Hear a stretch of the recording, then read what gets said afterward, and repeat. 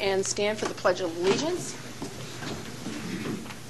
I pledge allegiance to the flag of the United States of America and to the republic for which it stands, one nation under God, indivisible, with liberty and justice for all.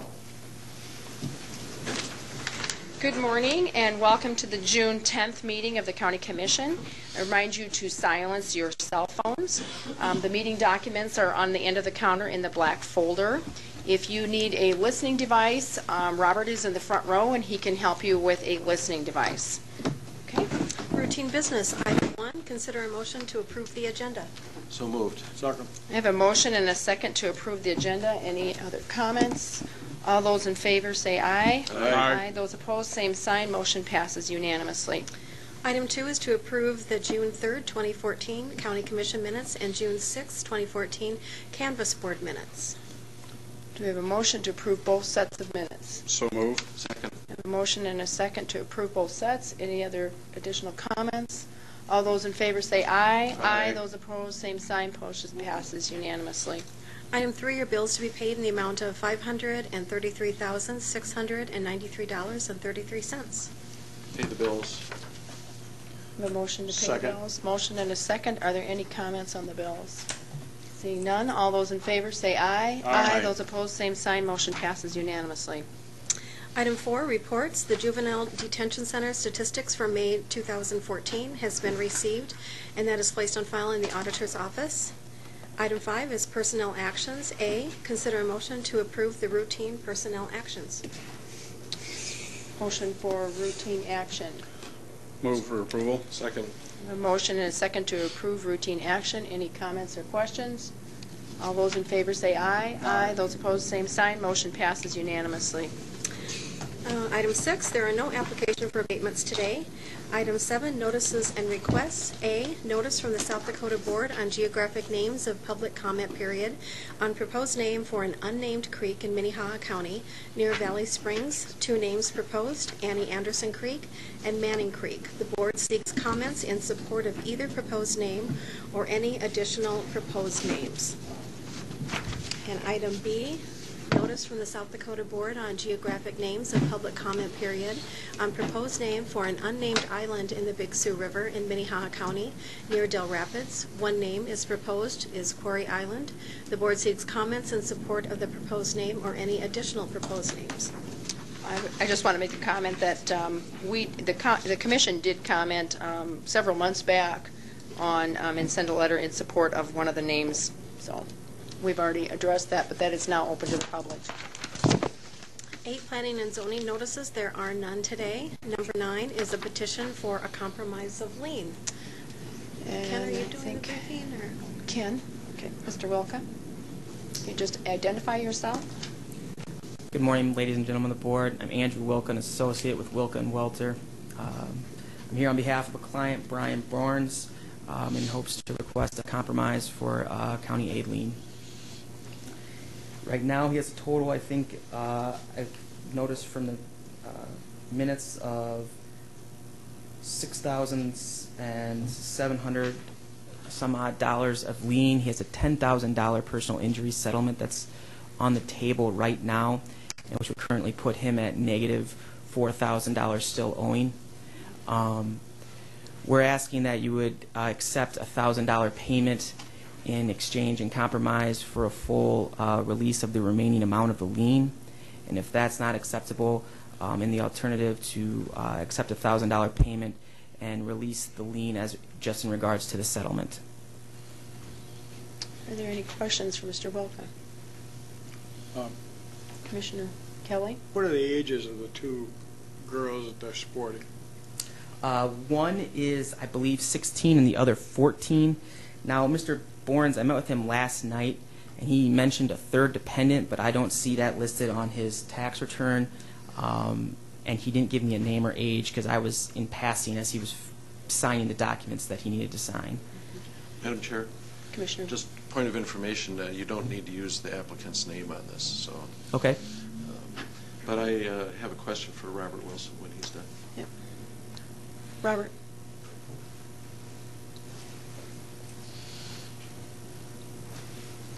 Commissioner. Robert, I noticed that the income tax form that we got did not have the earned income amount or the refund amount on it, which sometimes can be a significant amount. And I guess that would be important to me to see that. That said, I think that it is very kind of the law firm to bring this forward to us at this time, because I'm not sure every law firm goes out of their way to help us collect some of the money owed us. And so I'll make a motion to accept the $1,000 just in regards to this settlement. I have a motion to accept the $1,000 in regards to the settlement. That would leave the remainder of the lien in place, Yes, but ma'am. release it in respects to this settlement. Do I have a second? I'll second for conversation. I have a motion and a second. Commissioner Benega? I'm still questioning the tax return, and I did notice too that the two dependents, it doesn't show any of the other schedules. It just shows the cover sheet, so to speak. Yes. Do you have any of that information with you? I do not. I have his Social Security benefit statement, if the board would like it. Just speak into the microphone, please. I have his Social Security benefit statement, and that's his only form of income, if the board would like that document. No, I don't need it. No. Thank you. Commissioner Kelly? Was there any earned income credit? No, you're not. No, Commissioner. Abbott, I apologize. He probably liked that. I guess I don't understand why we didn't get the full income tax return. Any other questions? Robert, do you have any comments on that? Commissioners, I would just note that I had the same question that I noticed when we received the packet of information. It had the single tax return on there, and I, as you mentioned, that I was interested in that because oftentimes there may be a earned income credit or something else on that, but I was providing the information that was provided in totality to our office with the application. Any other questions or comments? Is the applicant present? He is not today. Okay. He was planning on it, but he called my office yesterday and said he was going to be unavailable. So he Okay. came down and signed papers, because I believe the board requested Okay. a petition with his signature instead of just mine signed on his behalf. And they don't have to appear. We just usually ask if they are here. Commissioner Benega? I think I'd like to make a motion to defer this for a week until we get the total application completed. I would second that. I have a motion and a second to defer for 1 week for completion of the application.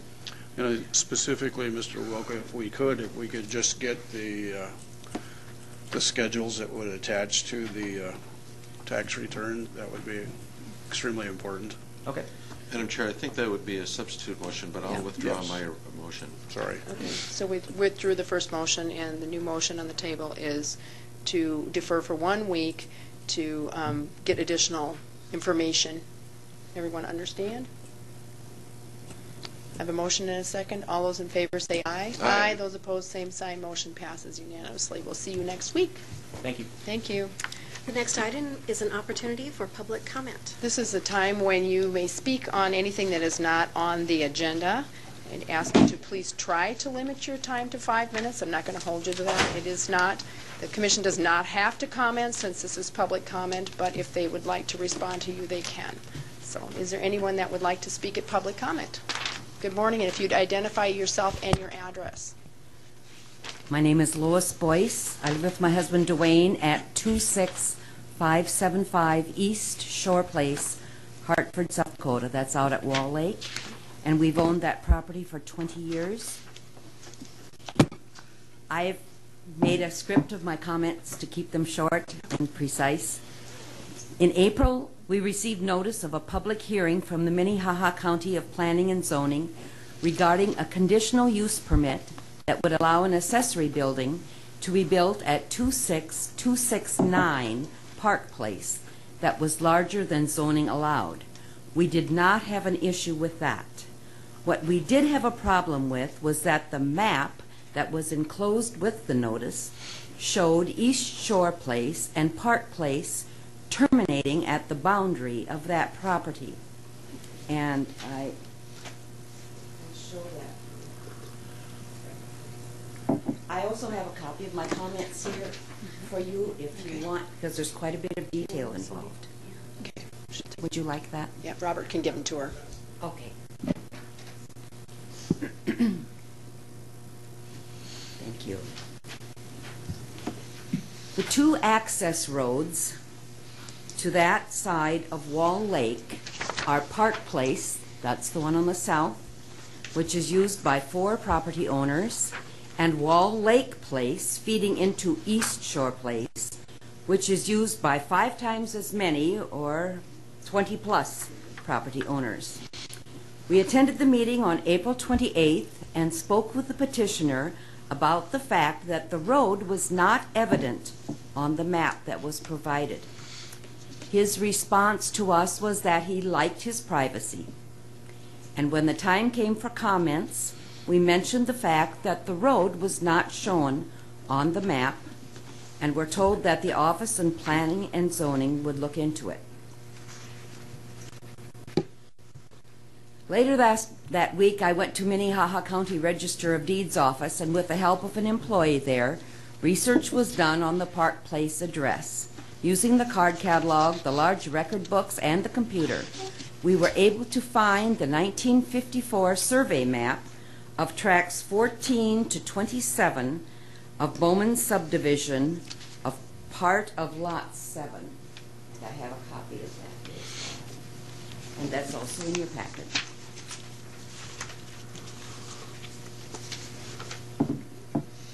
I know those numbers are hard to see from where I'm standing. The property in question is tract 22, Robert, and the can you north point- half, Can you excuse me, maybe point where she's doing, what she's talking about? tract 22 is right here. Yes. And tract, and the north half of tract 23. Right there. Our property are tracts 14 and 15, which are the first two. The survey shows a 20-foot wide private access road extending from lots 13 to lot 25 that was to be maintained by the owners. This road was maintained, as you see, for some time, as I've been told that a school bus used to travel through there to pick up children. However, at some point in time, the previous owners of 26269 Park Place put up a temporary barricade consisting of 2 steel fence posts with a chain or rope between them that blocked access, though I assume it could have been taken down in an emergency. Because the road was no longer used, vegetation began to take over, and now there is a section of fence there that completely blocks access. This has created a serious situation. Several times a week, large garbage trucks have to either back in or out of the area. A truck delivering a load of gravel recently did damage to property because they were backing down the road. And last week, we watched a pickup with a 24-foot trailer attached attempting to deliver a dock on East Shore Place. And emergency vehicles would have difficulty gaining access, and the list of safety issues is endless.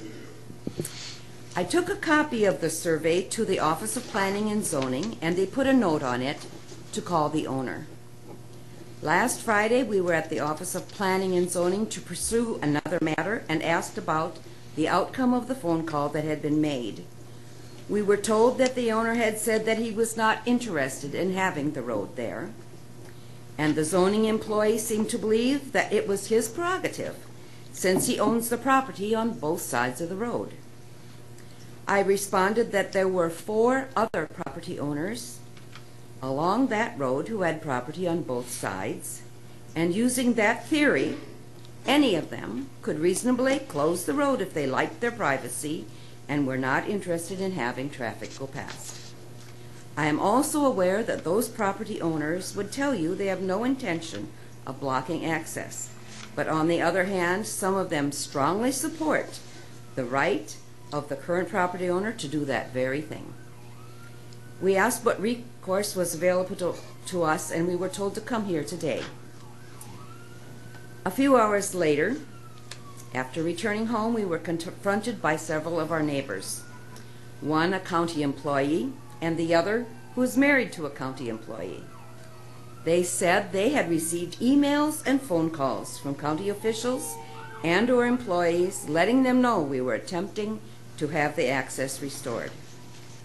It became very apparent then that someone with a lot of power and authority wanted access limited. And we realized that some of our neighbors and even some county employees could be intimidated to the point that they would not care to be involved in this discussion.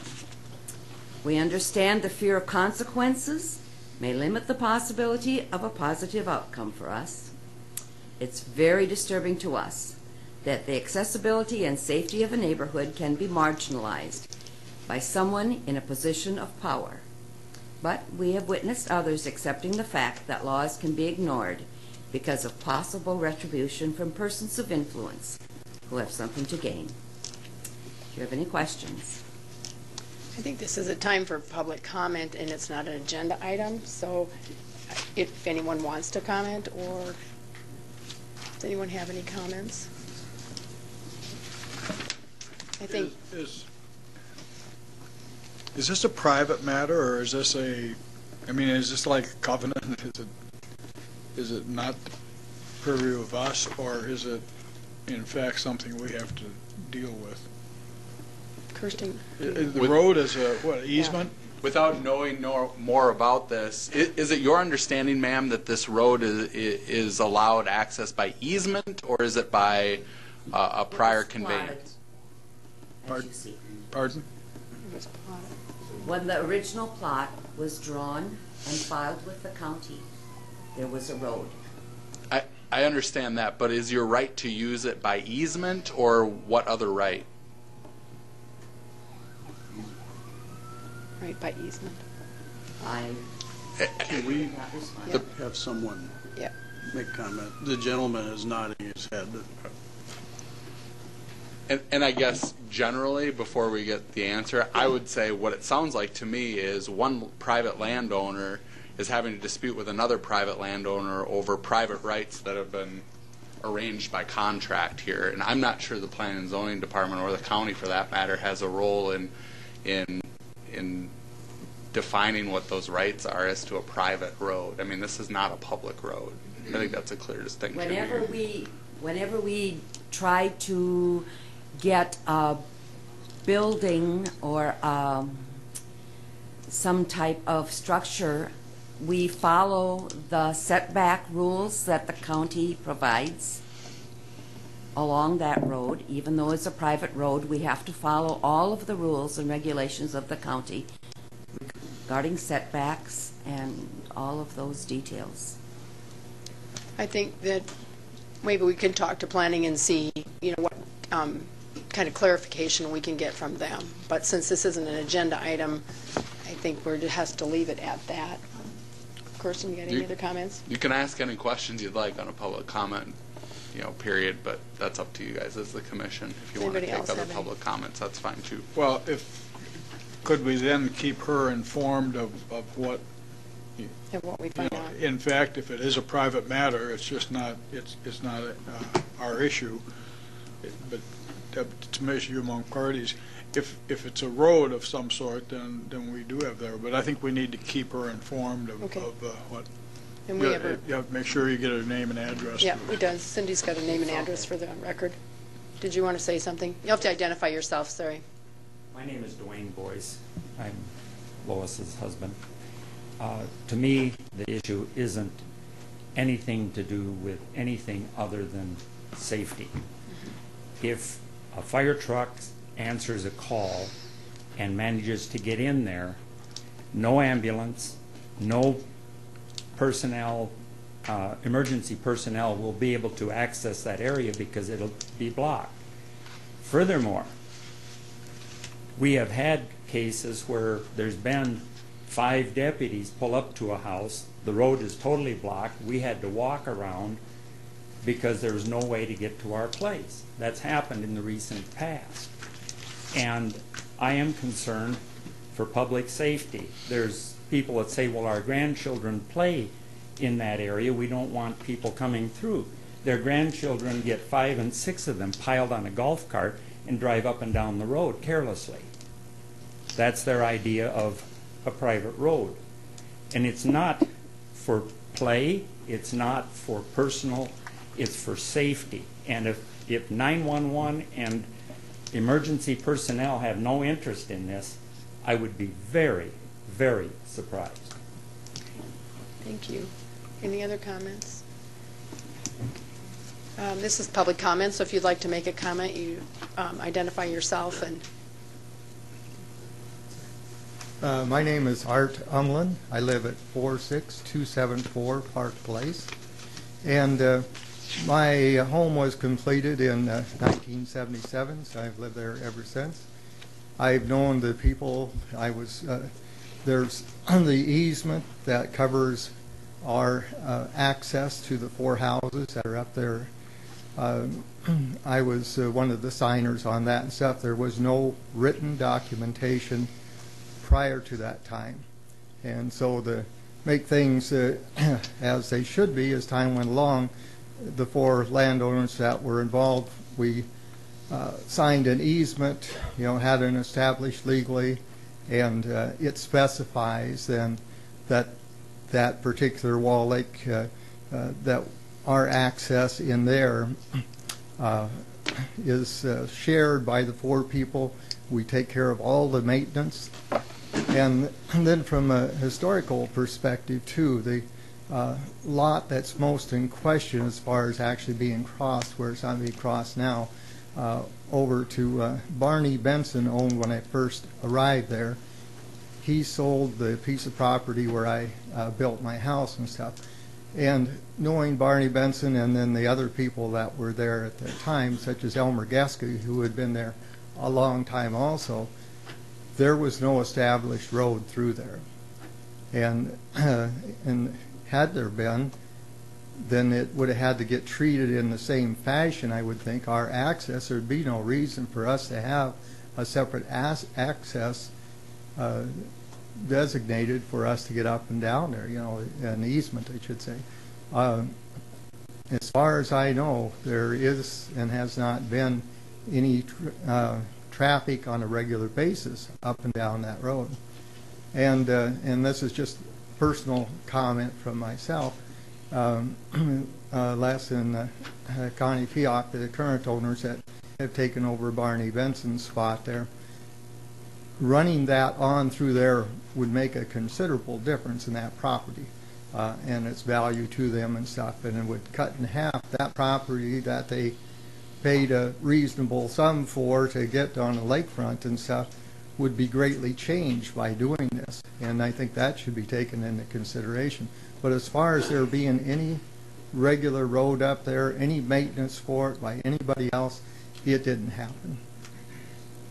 Thank you. Did you want to comment, sir? I'm Wayne Schnabel. I live at 26583 East Shore Place. I am right at the end of the road, and basically they talked about 20 homes out there. Well, 10 of them, the road curves to the south, and the other 10, the road curves up to the north. So there's really only 10 homes down in that area. When it comes to safety, I have 3 grandchildren that are 7 and under. We don't have golf carts, we don't have whatever running around, but I'm concerned about that being open and the amount of traffic coming through for the safety of my grandkids. I can't replace them. If my house burns down, I can replace that. So I don't understand. I've seen the garbage trucks come down, they pull in back up and go into my driveway and drive out. So I'd like to see it stay the way it is. Okay, thank you.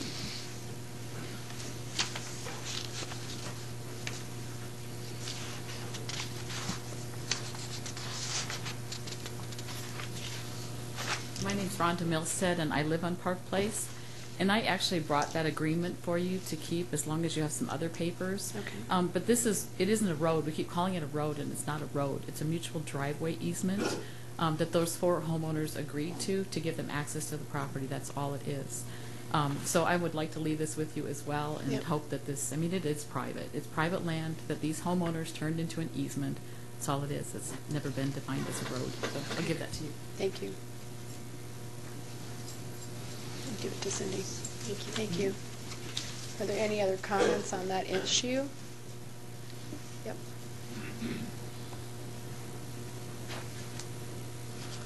My name is Les Fyock. Along with my wife Connie and I, we own the property that's in question here. I would like to correct the address is 46269 Park Place. I've had a private discussion with Mr. Boyce. I told him in a case of emergency, I have no problem with a fire truck or ambulance going through that property. It is not a roadway. However, my feeling is it's a convenience factor for Mr. and Mrs. Boyce, and we're not turning that into a public thoroughfare. That's all I have to say. Thank you. Any other comments on that issue? Any questions or comments from the commission? I just say maybe we could have our planning and look at this, and maybe our attorney can look at it to see what our response would be to that. If there's anything, we can get back to you. Okay. Thank you for your public comment. Is there any other public comments on another subject? Good morning. Robert. Yep.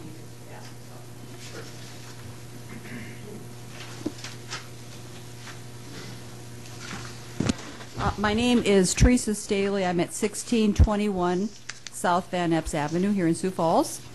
And I'm here today to talk to you about our election last week. I was a superintendent at St. Mark's Lutheran. And first of all, I want to say that Bob Litz has been very helpful and easy to work with and affirming. So this is, I'm not here today to bash Bob. Okay, Bob?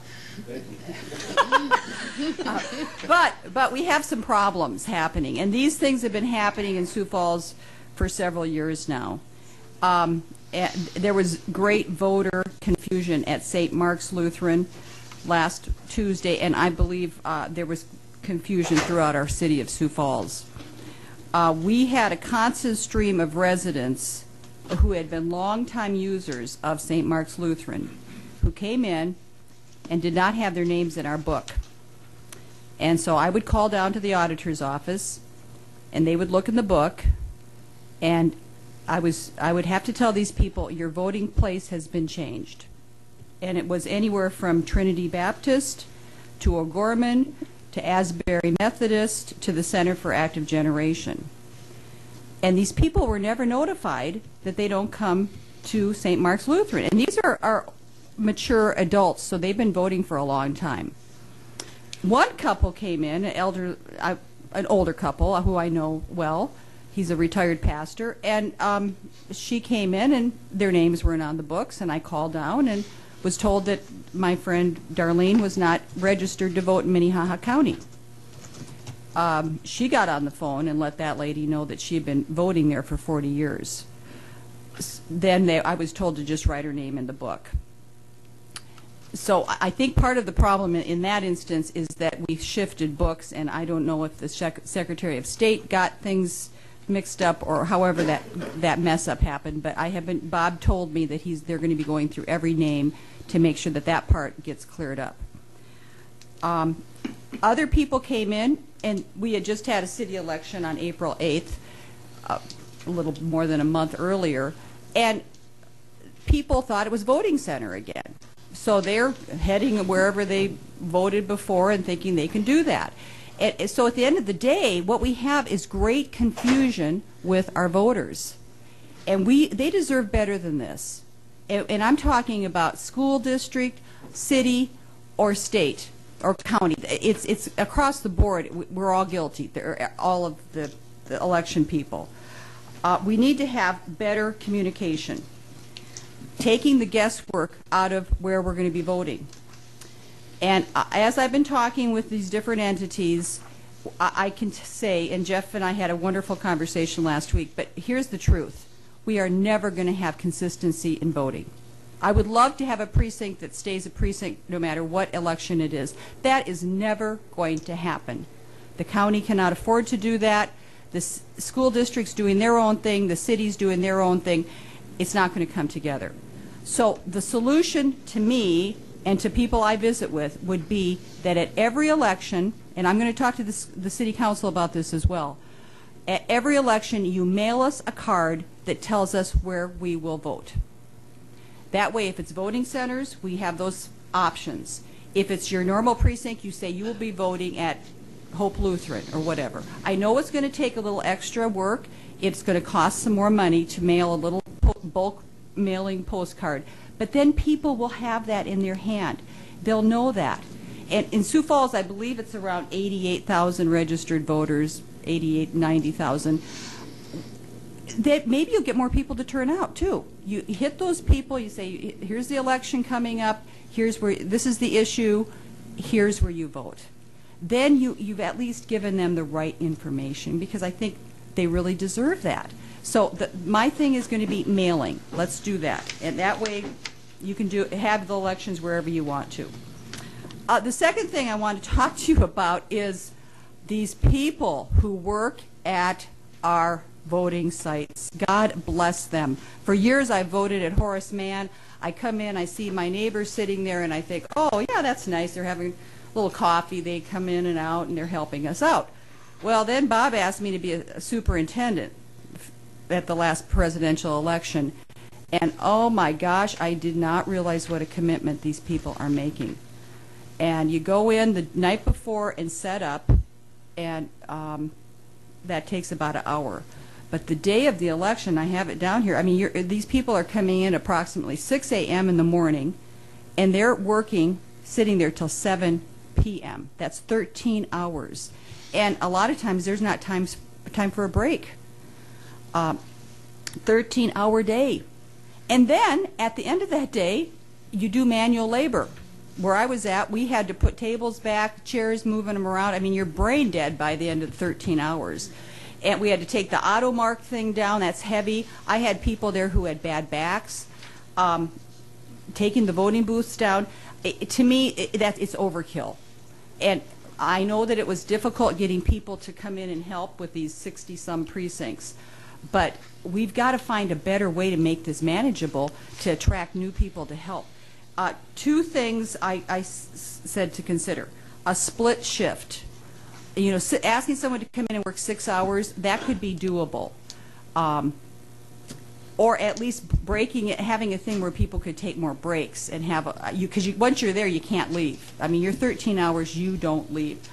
The second thing I think needs to be done is you have a team of people, younger people, Boy Scouts, whatever, come in and do the manual takedown. Because that's just, our job is to protect the sanctity of the ballot. But doing that work at the end, it's too much, and other people could help with that. So those are my suggestions. I do think I think this is an issue. If there was some way to do a petition drive, I would be right out there doing it, because I do believe that the anger, frustration in our community is rising, and whatever the election is, and something is going to have to be done. So that's my 2 cents worth, and I thank you for listening. You're a great group of people. Thank you, Teresa. It was great to have it written, too. Madam Chair, I guess I'd like to... That's fine. I just wanted to comment. And by the way, I think your name is synonymous with petition drives. Anyway, you know, when you talk about the voters that came to you being reassigned to different places, had they moved or? No, nothing had changed through the years. Do you think they went and voted in those locations? Well, I hope that they did. One guy had been told, we were the third place he had been directed to. So And it was, it was raining that day too, so that was difficult. So did they get a different answer when the other precincts called in, and then? I don't know what had happened with him, but the other people, when I called, and Bob's office was very Busy. good. I'm sure they were busy, but they were good about saying this is where this person goes now. But these people were like flabbergasted. Why am I going to O'Gorman? I've never been there. How did this shift happen? No one told me about it. Guessing game. I mean, it's not acceptable. And I think we're still playing by the same rules that we had 20, 30 years ago when we were 50, 60,000 community population.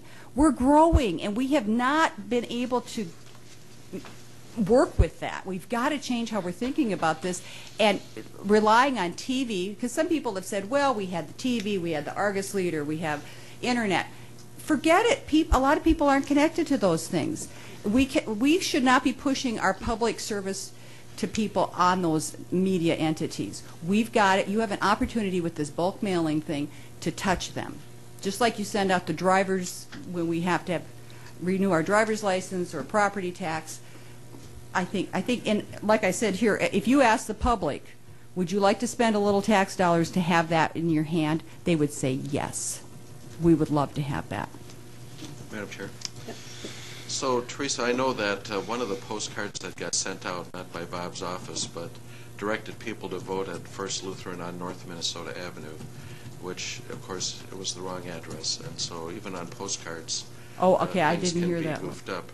But I also talked to someone who worked up on the poll books on the city election, and after a 13-hour day, you mentioned brain dead, they were saying 4,000 voters, 13 hours, mistakes happen, and that is certainly an issue. You mean, so about the people working there? Yeah, I mean, that was the same. Well, and it's a huge responsibility. I mean, and then we're counting the ballots. I mean, the whole thing, I don't think the public realizes how massive this is. They just assume that you go in and cast your vote. And so hats off to those people who do it. And you've got one gal over at, she used to be at IPC, Hilda. I talked with her. She's been doing it for like 20 years. I mean, and she's in her 80s. Wow. I mean, you've got some fabulously dedicated people, but I think we can lighten the load a little bit by being creative. Any other questions or comments for Teresa? Again, Teresa, thank you, and thank you for putting the written suggestions down for us and stuff, and we will see what we can do to have the auditor look into some of these things. Thank you. Are there any other public comments that are not on the agenda? All right, with that, we will move forward with today's agenda. Regular business, item number 10 is a public hearing to consider joint spending plan between the City of Sioux Falls and Minnehaha County for the 2014 Burn Justice Assistant Grant, and authorize the chairman to sign the interlocal agreement between the City of Sioux Falls and Minnehaha County for the grant. Michelle Boyd. Good morning. Michelle Boyd, Chief Deputy with the Sheriff's Office. On May 27th, I was in front of you and presented the spending plan for the Burn JAG grant, which is a disparate allocation between the city and the county. Just to, if you recall, that amount that came in is $70,599, in which the county will receive 35% of that and the city will receive 65%. I'm here today to ask you to sign the agreement between the city. The mayor has signed the MOU, and we would just request that you do the same so we can begin that process. This is a public hearing, so are there any questions for Michelle? Is there anyone that wants to speak as a proponent to this? Is there anyone that wants to speak as an opponent? Seeing none. Madam Chair, I make a motion to authorize you to sign this MOU. I have a motion. Do I have a second? I have a motion and a second. Are there any additional comments or questions? All those in favor say aye. Aye. Those opposed, same sign. Motion passes unanimously. Thank you, Michelle. Item 11 is a public hearing to consider drainage permit application number 13-61 from John Zomer to conduct agricultural drainage on property legally described as the Northwest Quarter, except RY and except Savers Addition, and except the north 660 feet, west 660 feet, in Section 1, Township 102 North, Range 48 West, Brandon Township. David Heinold. Good morning, Commissioners. David Heinold, Planner 1, Minnehaha County Planning Department. The topic of this public hearing, which notice was sent out on May 12th for the public hearing for drainage permit 13-61 and 14-20.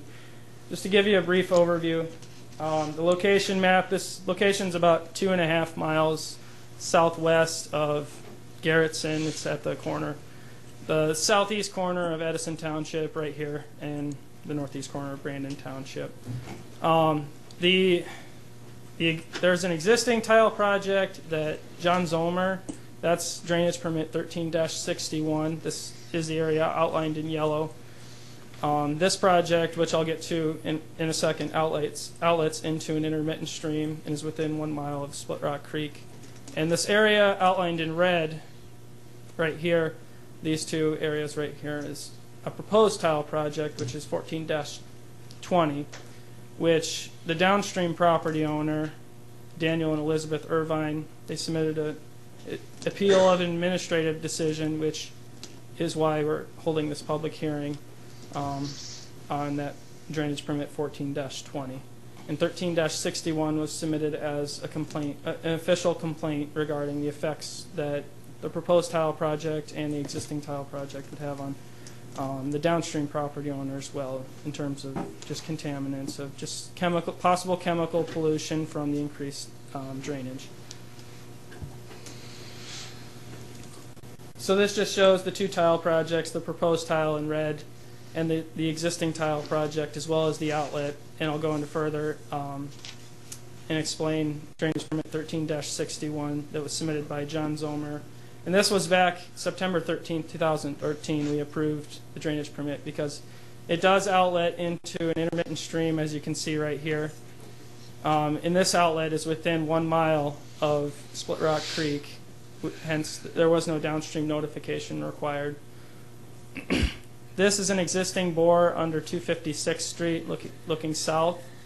If you move down the line here, this is looking onto John Zomer's property, and then continuing to look parallel with the stream that heads towards the outlet.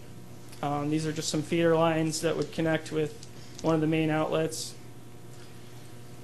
And then this, you can kind of see the outlet in this one. I'll show a better picture of the outlet where it connects with the stream that would connect with Split Rock Creek.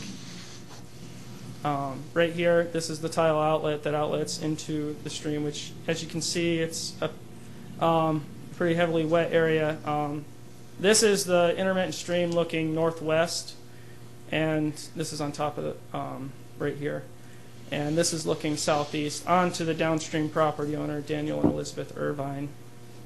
This is the stream that connects back to Split Rock Creek, as you can see back here where the trees are. This is the location of the creek.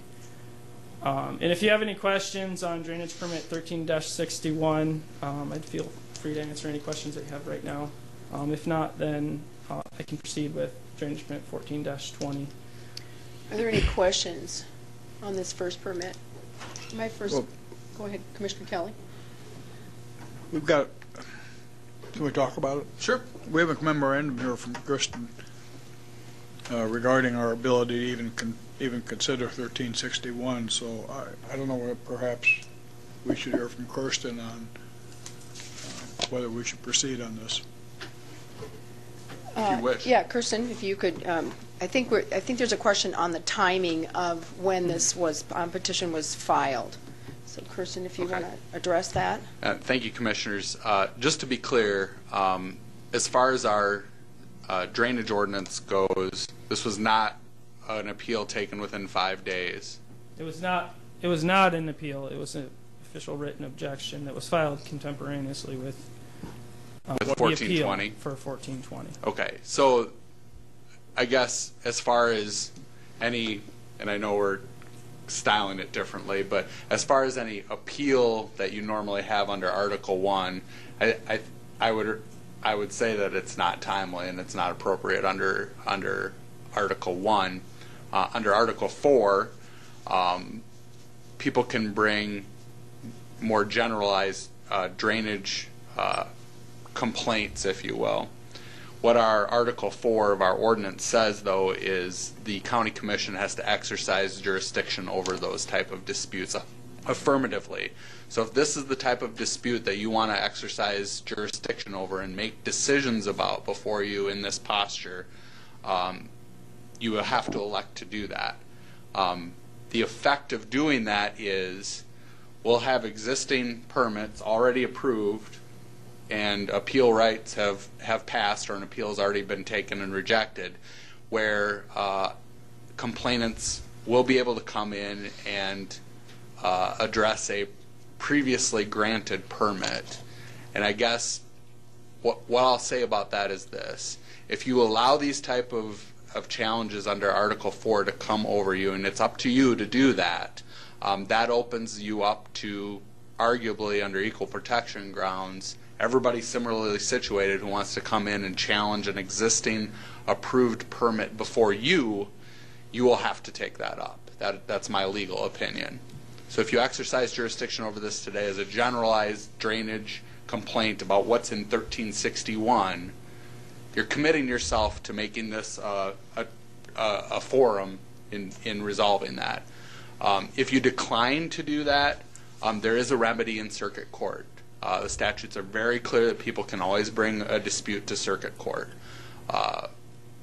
over existing drainage projects. However, if you exercise jurisdiction over that today outside of Article 1 into that Article 4 area, I would say that you'll pretty much have to hear all of these about existing drainage projects. If you want to do that, that's fine, but that is the consequence of doing that today, in my opinion.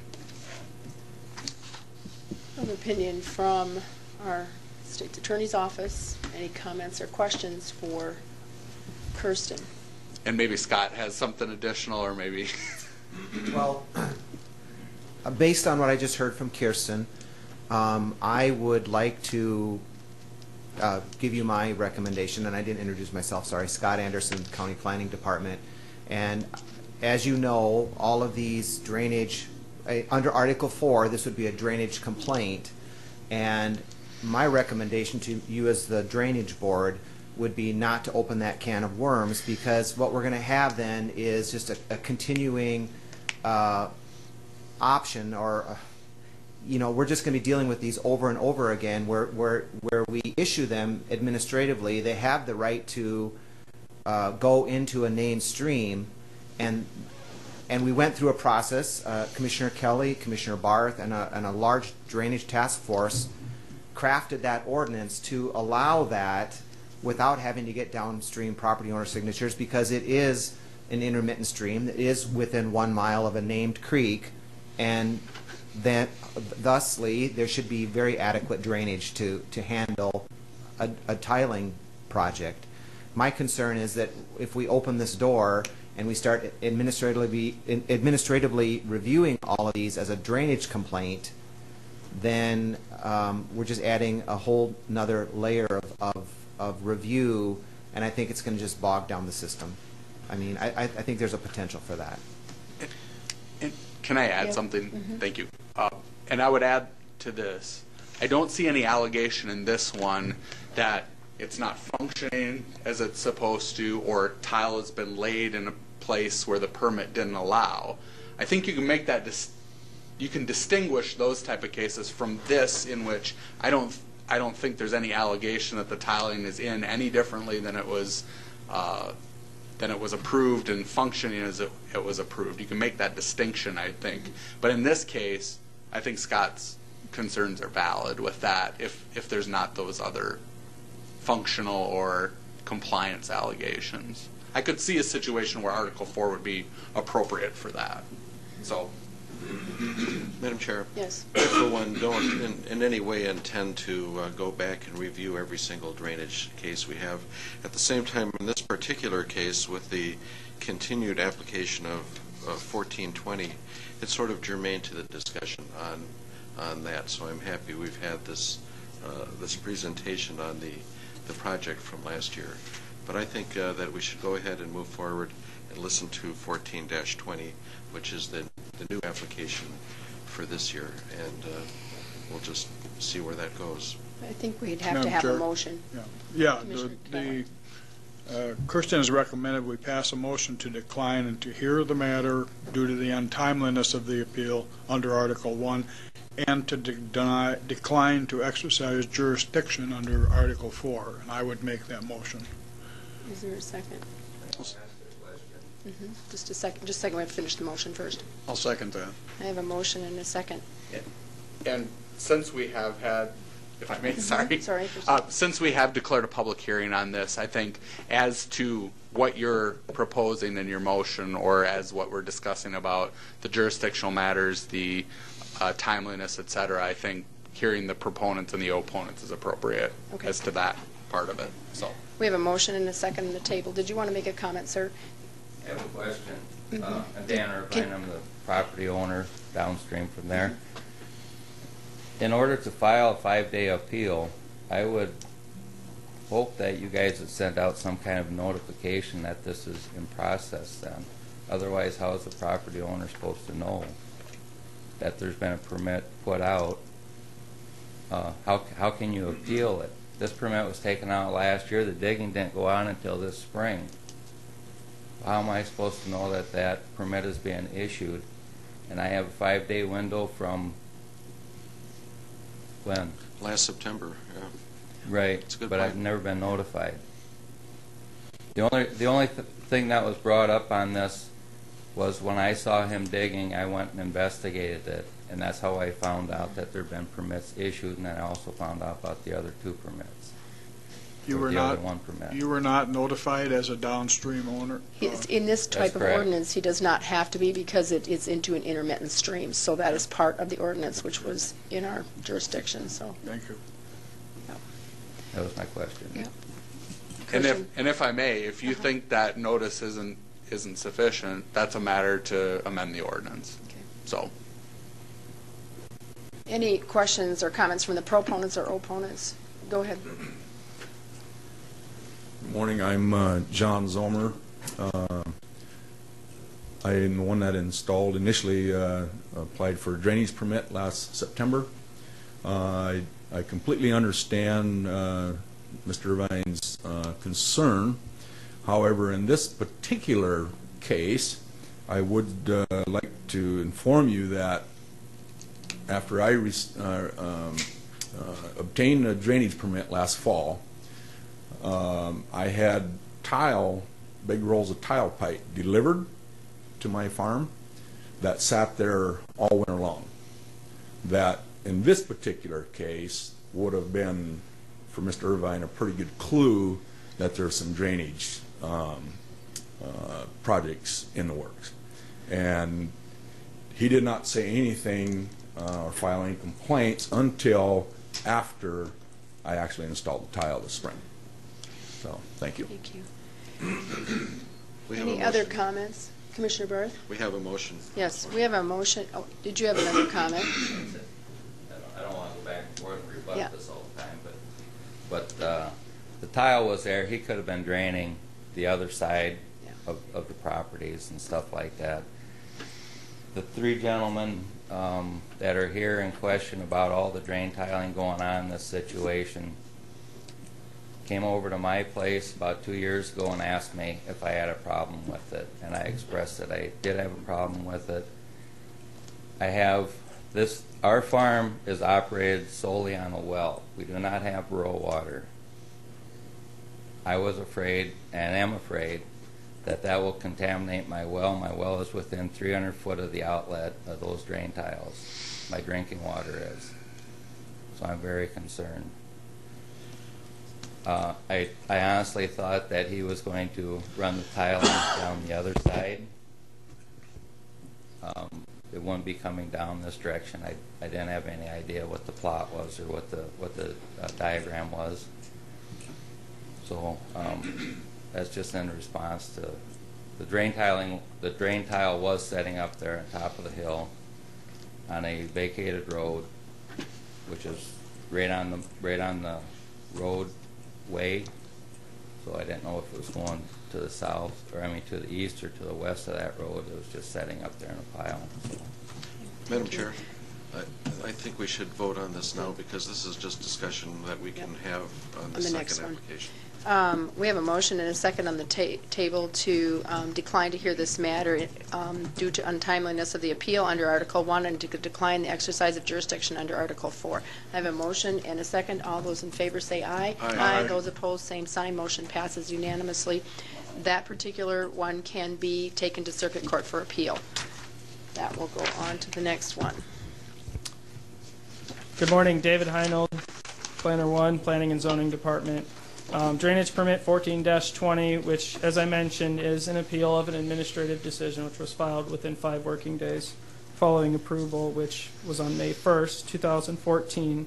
This was submitted by Stanley Hansen and Pete Johnson. As you can see, the two properties, Pete Johnson's property is right here, is the 2 tile lines, and then Stanley Hansen. Actually, I got that backwards. Stanley Hansen's property is this long rectangular piece right here, and Pete Johnson's is right here. This is a proposed tile project that would connect into an existing tile project, drainage permit 13-61, which the outlet is into the intermittent stream, which is within 1 mile of Split Rock Creek. Just for your reference, this is the proposed area where the tile would go. This is looking south towards 256th Street. This is continuation. This is on Pete Johnson's property, looking southeast back towards that connection. This is looking parallel with 256th Street. As you can see there, the outlet would be potentially right there. And this is looking straight towards where the proposed tile would connect with the existing tile project.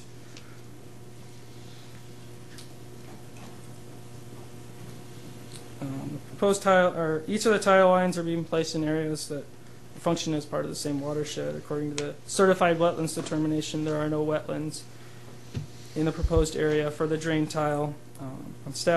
On May 28, 2014, staff conducted a site visit and determined that the proposed tile lines are being placed in traditionally wet areas where water flows naturally.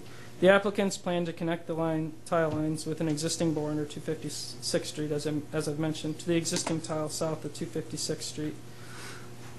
Staff finds that the proposed tile lines will be placed in traditionally wet areas and should allow water to continually flow into the intermittent stream, which connects with Split Rock Creek. So staff recommends the Drainage Board approve Drainage Permit 14-20.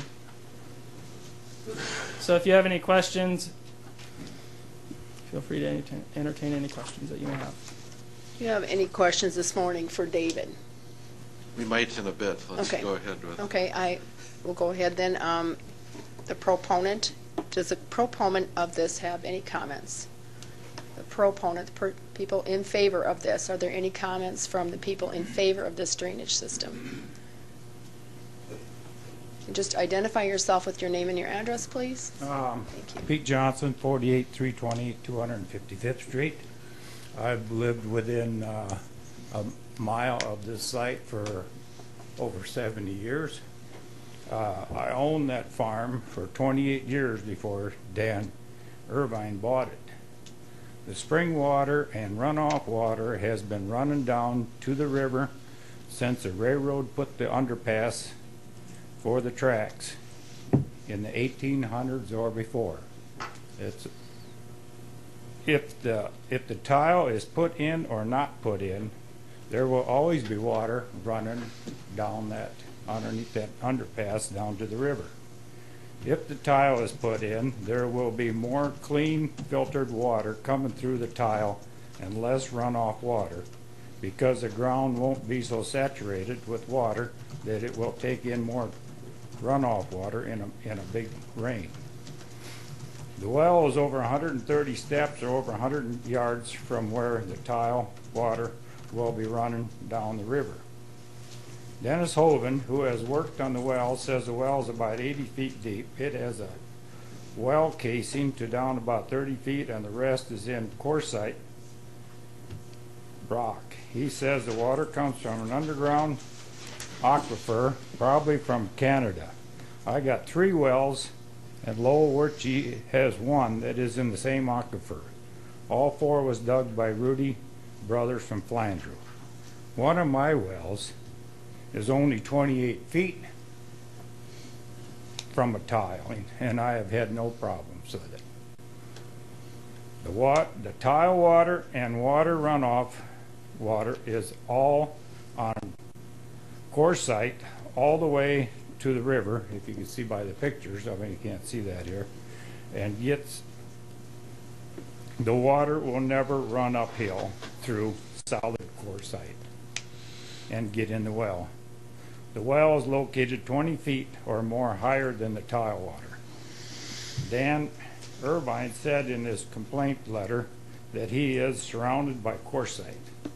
So it's all quartzite all over in that down there. When I tried to, couldn't put in posts, couldn't do nothing. So it's all solid quartzite. You're not going to have water. I don't feel that he has a problem whatsoever with that.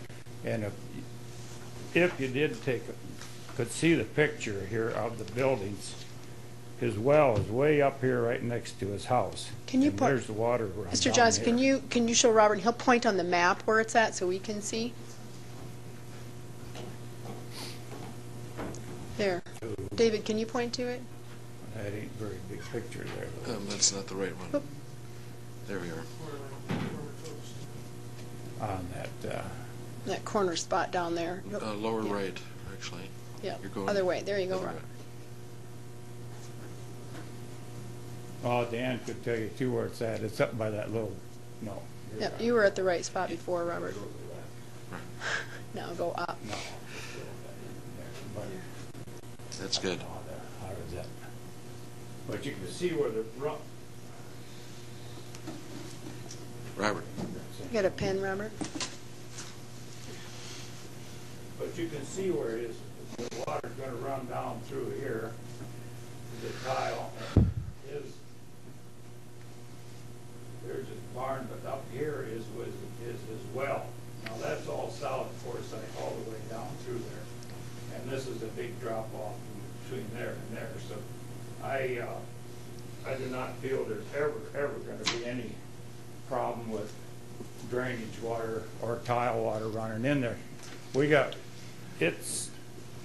I've had water run through there when I owned the place on a wet year. The water's run through there all year round, every day of the year. And putting this tile in is not going to make any difference.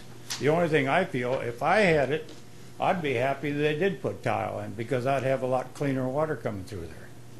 When they put that tile in, a week after John put the tile in, a week after he put the tile in, the water was coming through the tile, but also running down through the gully. And I've had tile for 35 years, and we drink out of it and take it home and put it in the refrigerator and everything else. And I drank out of that, and it was great. But the muddy water was coming down through the dugout. Well, when we come back 3 weeks later, the only water that was running was coming out of the tile, and it was nice, clean water.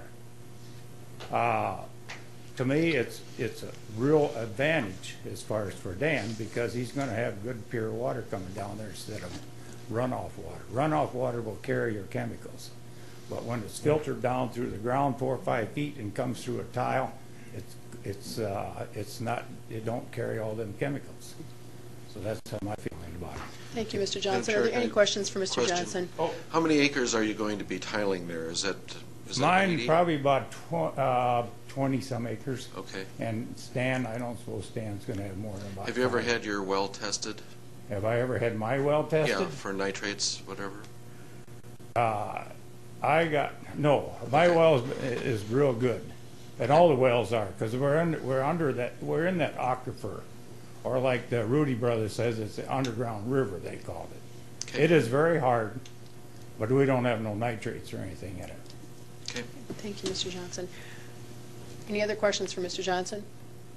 Any other proponents that would like to speak? Anyone else in favor of the drainage that would like to speak? And this would be the time for the opponent. Are you a proponent? Yeah. Okay. Identify yourself and address, please. Stan Hansen, 483 253rd Street, 48324 253rd Street, Garrettson, South Dakota. I am Could you speak up a little, Mr. Hansen, please? Yep. Pardon me? Speak a little louder. Oh, okay, sorry. I don't have a real strong voice, but... Just stick your mouth in the microphone. All right, all right. But my drainage project is right to the east of the map. It would drain probably 10 to 15 acres. And I've had numerous tiling projects.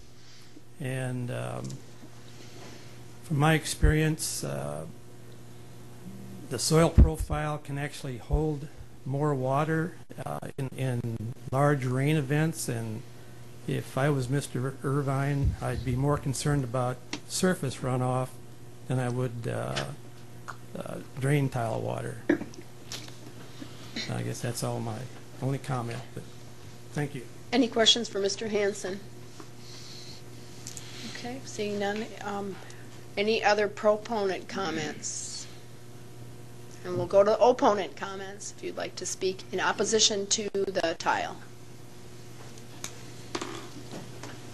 I'm Dan Irvine, 48343 256th Street in Garrettson. As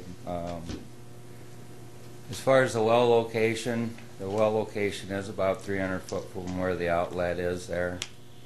As far as Pete said, the elevation and such on that, he's correct. It's probably elevated up above where the tiling is. The stream is an intermittent stream. It doesn't flow all the time. There's been times when I've been out there that since I've been there 21 years now. And there's times that the stream, well, 3 years ago, was bone dry. Couldn't see anything in it. Nothing running through it. We had a dry year that year. Most of the years, more often than not, the stream is dry towards fall. That's where my main concerns comes in, is with my well situated as it is, it's going to draw water from wherever it can.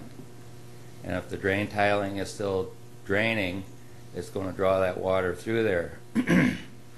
I've got a report from the USGS that talks about, they did a study on grounds, the reaction of water in the grounds, different types of ground, and they do say in there that excuse me, that the surface water and groundwater, it's all interconnected.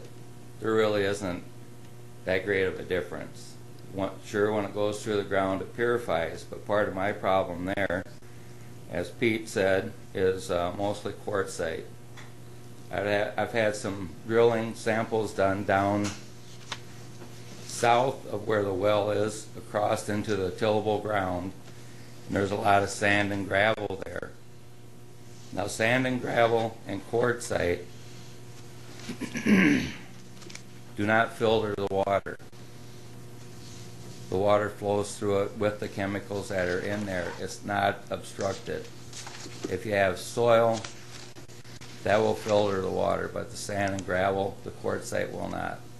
Sometimes the quartzite has pockets where that water will set in, and it will be contaminated water.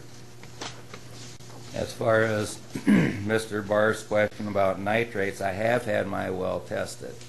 My well tested out at 7 parts per million. If you get to 10, you could possibly have problems. When I moved out there, we had young children. That's why I tested it. If it gets over 5 parts, they recommend that the infants not use the water. If it gets above 10 parts, they recommend that adults not use the water. It's called the blue baby syndrome. The babies will suffocate, basically. The nitrogen, nitrates, replaces the oxygen in their blood system.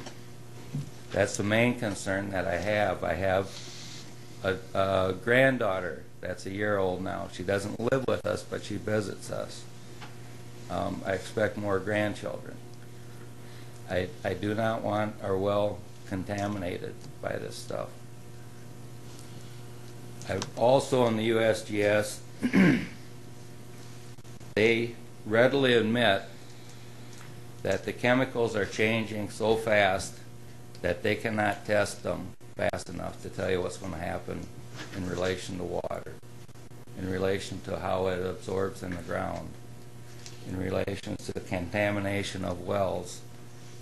I do believe I'm on an aquifer. If that aquifer runs all the way from Canada, it picked up the nitrate somewhere before it got to my place, or they picked it up at my place. But like I said, I've just got all kinds of information here that they tell you about. And if I honestly felt that this would not create any problems, I wouldn't be concerned. But I do. I'm fearful for my water supply. I don't know. I guess right there I'll have to ask you if you have any questions. I guess there is one more part in this that I can show on here. It's just a source information from USGS, basically. Part of it, if you can do that very well. So part of it, the green portions of those globes up there are nitrate problems that they've found throughout the country. And the nitrate problems by the manufacturer, by the source, that they know where the sources are, has been mostly contained because of pollution programs and because of government regulations. The problems where they're having the biggest share of the problem is from the farmers, the runoff. If you have heavy rains, as Pete said, you get some runoff, but the runoff doesn't just stop. It doesn't, all of it doesn't continue to go on through to the stream. It deposits along the way. It drops off the nitrates along the way. And if my well draws that in, there's a problem. Some of these that you can see on here, they're well over, and this is a little bit north of us. There isn't anything right exactly in our area, but that right there is probably over 3/4% nitrate problem in their water that they tested up there. Sure, around the farming communities, you're going to have, well, I shouldn't say that. I was going to say around farming communities you have more, but there is a lot of problems that they have in cities too with nitrates because of fertilizing yards and different things like that. But like I said, my main problem is I'm fearful to lose my well, that I can use it as a source of water for myself and my family. I called up rural water, talked to them. They said with the railroad on my north and west side and the quartz that comes out of the ground on my south and east side, that it would cost at least $7,500 to run rural water into my property. They have to get a special permit to bore under the railroad tracks. The railroad also requires some additional casings and things like that. And that $7,500 was if they don't hit any serious granite under there. The sky's the limit. The other thing is it's going to, there'll be a $40 minimum charge. That's what, I shouldn't say minimum. That's what the average family uses, is $40 for water. I also have livestock that I use, that use my water at times. So, I don't know if anybody has any questions. Question. Commissioner Kelly. You said you tested it. How long ago did you test it, the well? It's probably been 10 years ago now. Have you tested recently? I just tested the other day, and the results aren't back yet. Because, okay, I mean, if it's at 7, staying at 7, there isn't a problem. Unless you have infants there. Okay. Well, there's standards, and 10 is the standard. Is that not correct? That's my understanding, yes. Okay. So I guess my concern, my interest would be in whether there's been any change in the 10 years in the nitrate level and whether there were any tests prior to that. I understand the concern with the cost of bringing in rural water, but if it becomes a major concern, the nitrate problem at 7 or 10 is solved somewhat by the rural water. But I guess, you know, if there hasn't been a change, then it's within acceptable. It's within acceptable levels. It is at this time. Well, I know, but there's nothing. If it hasn't changed in 10 years, then I don't know why it's an issue. I don't understand your question. I guess until you get the results of your test you just had, which we have no idea. But if there's no change in the level of nitrate, then maybe 7 is just what it sits at. That tiling or anything else isn't going to affect this. The tiling has just been put in, so I'm doing kind of a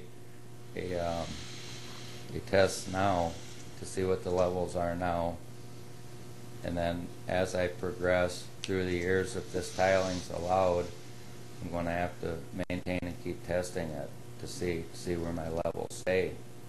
I didn't have any reason before to really believe that the nitrates or that the chemicals would increase as long as things were pretty much status quo. But okay, but you haven't offered any evidence that the tiling will affect the nitrate level, have you? Or if you did, I missed it. The tile is just put in. I mean, the tile. What happens is as the ground is drained, it drains off the nitrogen, which is a fertilizer. That nitrogen moves downstream, and maybe it drops off at different portions along the way. Maybe the lower portion, which has happened before, my creek up above, up towards Pete and Stan's property up there, that slough ground, that filtering area has been damp there, but the water has not been flowing through my property. Not been, so if the nitrogen comes down to that point, sets there, it gets closer to my well source. And then the nitrogen turns into the nitrates. And if I'm just afraid that if they pull it out of those fields up farther and drain tile it and dump it down within 300 foot of my well, that's going to increase the nitrates in my water. It's going to increase the chemicals that they have up there. You can say that water looks nice and clear coming out of the pipe, but I don't think I would feed it to my granddaughter. Commissioner Barth?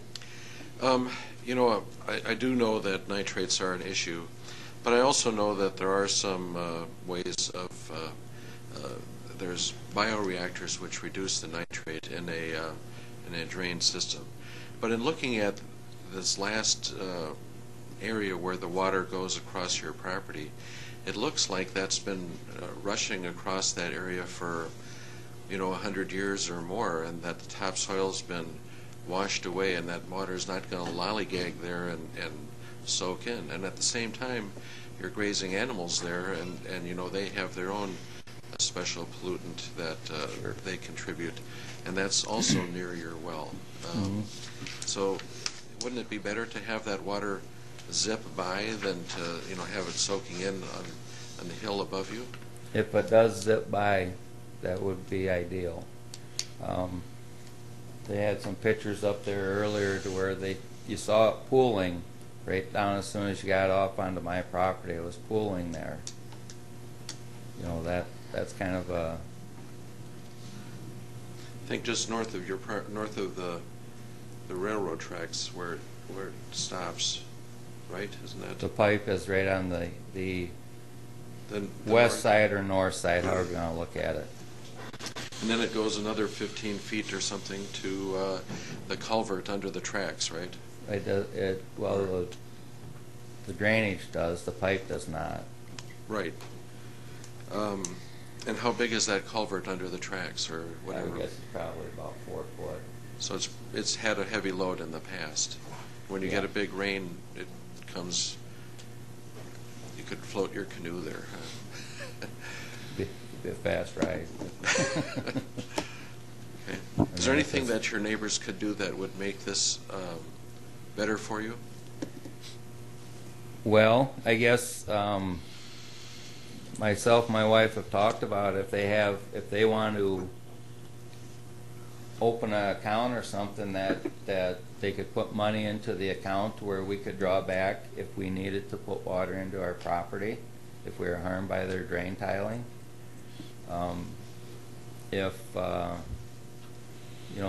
Did you say there's something that you could do to reduce nitrates and drain tiling? It's called a bioreactor. You run the tile water through a bunch of wood chips.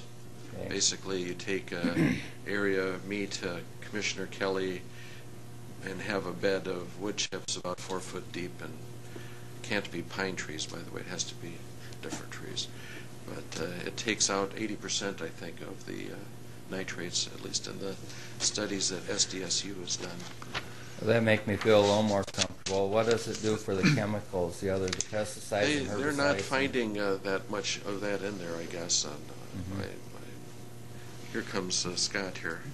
Excuse me just for a second, but Scott Anderson, the planning department, and looking at this property, you may not be able to install a bioreactor given the depth of the bedrock.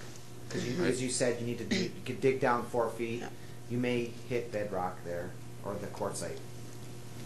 And that actually, again, with the water rushing across your land, I'm not sure that yours would be the spot to put it, but just mention this technology is available. Okay. Let's get it done. Yeah, just so you understand, the water doesn't always rush across. It dries up completely sometimes. So that's the times that I'm concerned about, is when it's draining from up above, but it's not draining out. It's pooling. There's a filtering slough right up above this that it could be setting in for a while, and that's the times I'm afraid if this well draws, and it happens to draw from that point, that I'll be getting the nitrates and stuff down into it. I'm not worried about when it's big flow. One more question, Madam. Yep, Commissioner. Sir, when do you expect to get a result on your well test? Well, I sent it to the national laboratories to get it tested. I think they said it was 7 to 14 days, and I sent it probably about 3-4 days ago. Any other questions? I have a comment. I do have a well. My well is about 80 to 90 feet deep through granite. I am within 100 yards of lots of tiling. My property sits below the tiling. The tiling is higher and actually runs back into behind my house into another pasture. According to my well guy, I have no fears. I've also know of a situation where ground was flooded over top of the well cover completely. It was my brother-in-law's place, and in a pasture full of manure and everything else, and he was positive his well was contaminated. His well is in solid granite, and they drilled hundreds, and they came out, they tested that well, and they said there'd been absolutely no contamination with the water sitting over top of that well cover for days before the water receded. They said there was absolutely no contamination through that and no contamination leaching down in it, even with feet of water sitting over top of it. I've never had any concerns about my own well, and I'm closer than you are to several tile lines, and I sit low. And I've been assured that it isn't an issue, although I haven't retested my well since I initially put it in. So, are there any other comments? Do you have a modern well? Is it just been dug? Mine was put in probably 23 years ago. Yeah. Oh. Mine had a windmill above it at one time, so I'm not real sure it's quite that tight, Commissioner Kelly? I'd like to make a motion. Are there any other opponents? I was going to say, are there any other opponents to this? Are there any other proponents? You can identify yourself. My name is John Zomer. I reside at 26326 47th Avenue, Valley Springs. Again, I own this land up there that we're talking about right next to Mr. Irvine. And I just would like to make a couple of comments. First being, I did initially talk to Dan about doing tiling, and he shared with me his concerns about well contamination. myself, having grown up on a farm where we grew up on well water, and I also would like to submit that there are experts out there who will argue the opposite of what information Dan provided us as far as what kind of water really is coming out of these tiles. I have also done research I try to be a good neighbor, and I told Dan that if I had any inclination at all that I thought I would contaminate his well, I wouldn't even be here discussing this with you. That's the last thing I would want to do. Now, I'm glad to hear that Mr. Irvine is took a test of his well water. A year down the road, 3 years, 5 years, 10 years, if his nitrate levels are shooting way up, we have a problem. And I think at that point in time, because Dan is now establishing the quality of his water, he will have a very strong case against us upstream farmers who have since tile. And aside from that, the water that Dan is going to get our water, regardless. It's either going to come through washing over top of the ground, or it's going to come through a filtered process through tile. In fact, Dan is going to get water from us both ways in a hard rain. It's going to come over top of the ground, water runs downhill. We can't help that. We can't stop that. I'm not a betting person. If I was, if any of this farm runoff water is raising his nitrate levels, when 5 years approaches, 10 years approaches, I'm going to guess his nitrate levels will go down. That's my personal assessment opinion based on information on studies that I have read with tile water. Any questions? Any other proponents? Thank you. Yep, one more. Mr. Johnson. State my name and address. Thank you again. Pete Johnson, 48328 255th Street. The only couple deals like you were saying about everybody's down through quartzite or they're down through solid granite. All our wells are there. And another thing Dan talks about contaminating his well. His well is in an aquifer. There's probably 40 wells around there that's in the same aquifer. That little bit of water that's running through his place is not going to get through that 300 feet of quartzite. It's going to run down to the river. If the runoff water would get in the quartzite, it'll get in that underground aquifer. It will not just stay in that little place where his well is. His well will, I would guess that he could go to my place and his place and Low Wirtjes and have all the water checked, and every one of them would come out the same as far as nitrate and whatever else is in the water. I know I'm sure his water's hard because it was hard when I owned the place. And all the water in all our wells, Low Wirtjes and everybody's, is very hard. It's good water, but it's very hard water. So I don't know what the concern is, how you're going to ever condemn somebody's well or ruin somebody's well by going through that much quartzite. It'll never come even close to it. So that's all my comment is. Thanks, Mr. Johnson. Any other comments? Commissioner Kelly, did you have a motion? I would move to uphold the decision of the Planning Commission. I have a motion to uphold. Do I have a second? It's the decision of the staff, I believe, the Planning Commission didn't give it. Yep, Commission of the Staff. To approve the drainage permit. I'll second that motion. I have a motion and a second to uphold the Planning Department's decision. Okay. Any other comments or questions? I think we need some clarification on Okay. that because this There is no decision of the planning staff. Okay.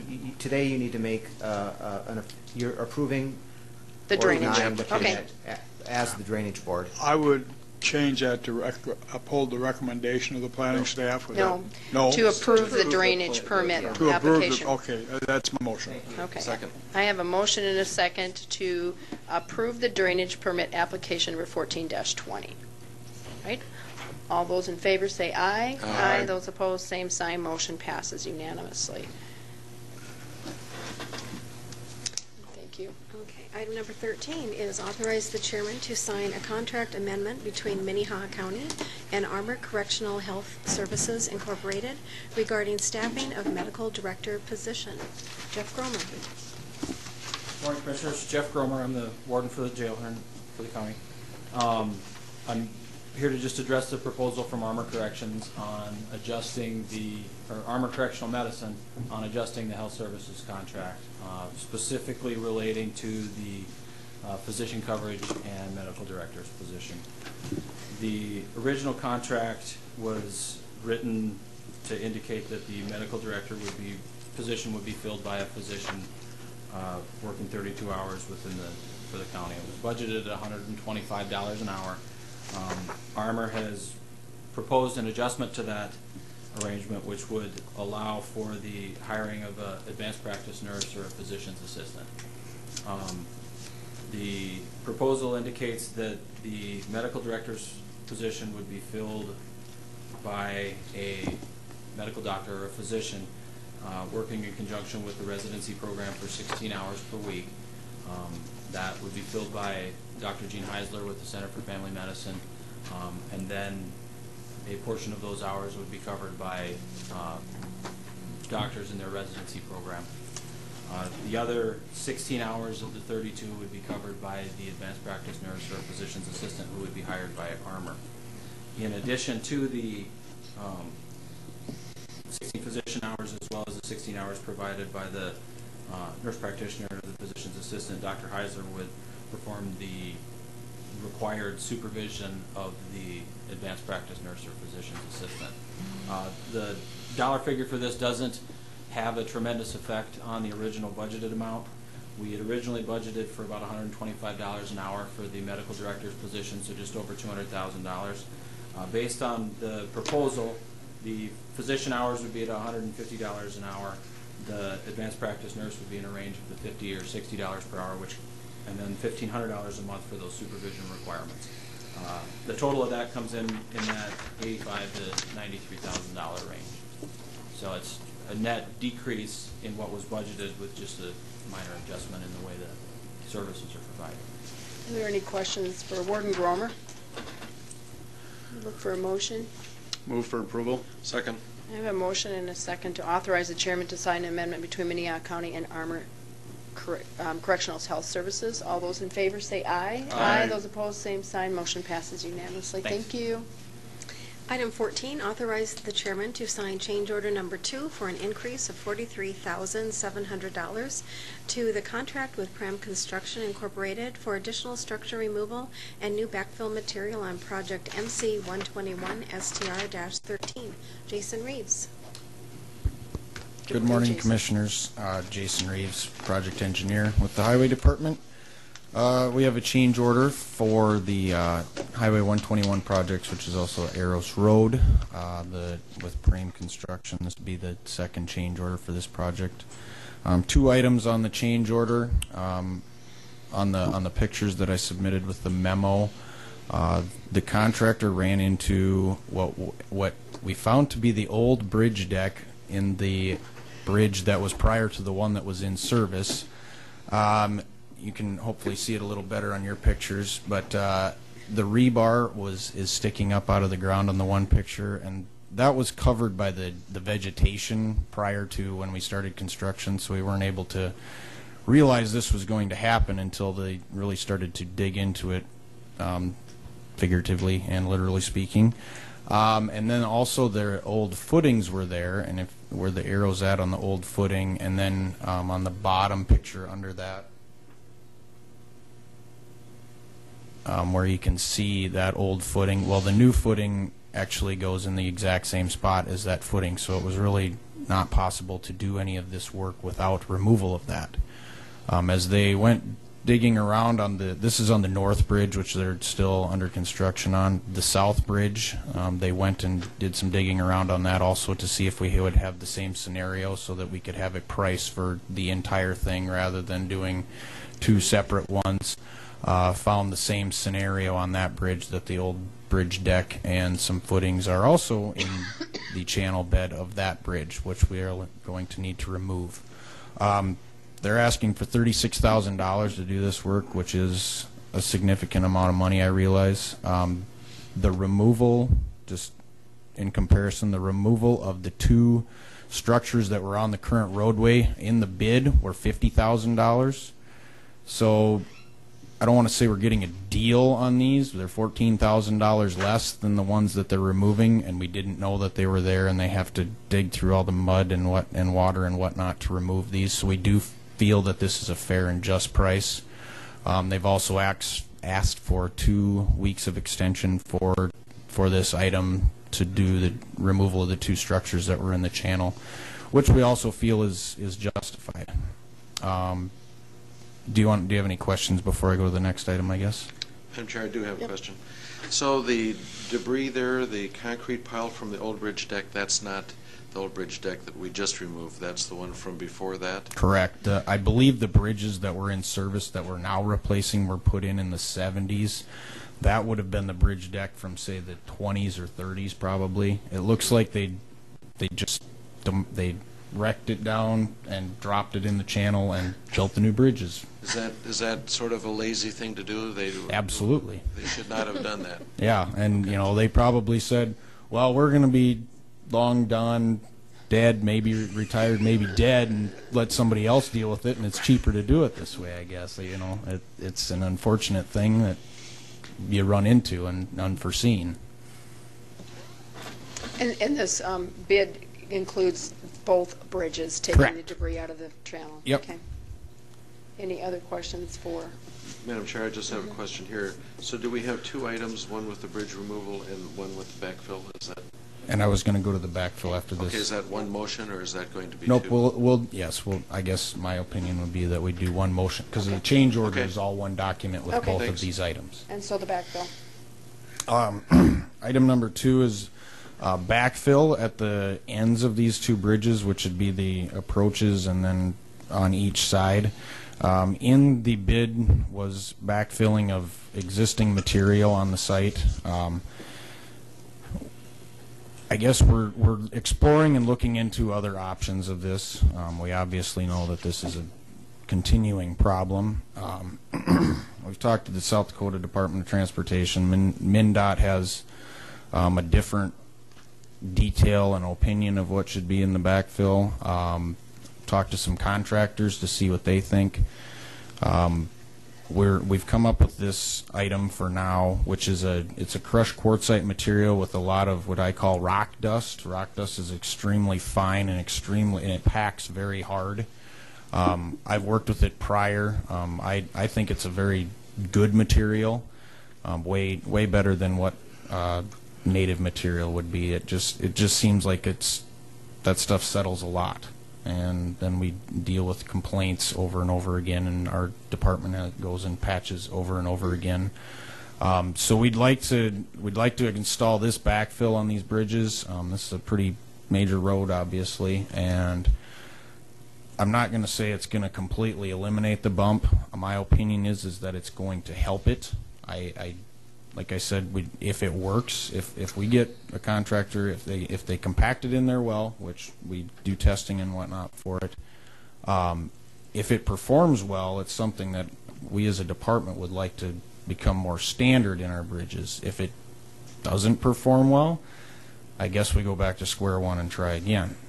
But outside of putting approach slabs coming up to the bridges, which are typically in the $80,000 to $120,000 a bridge bid item.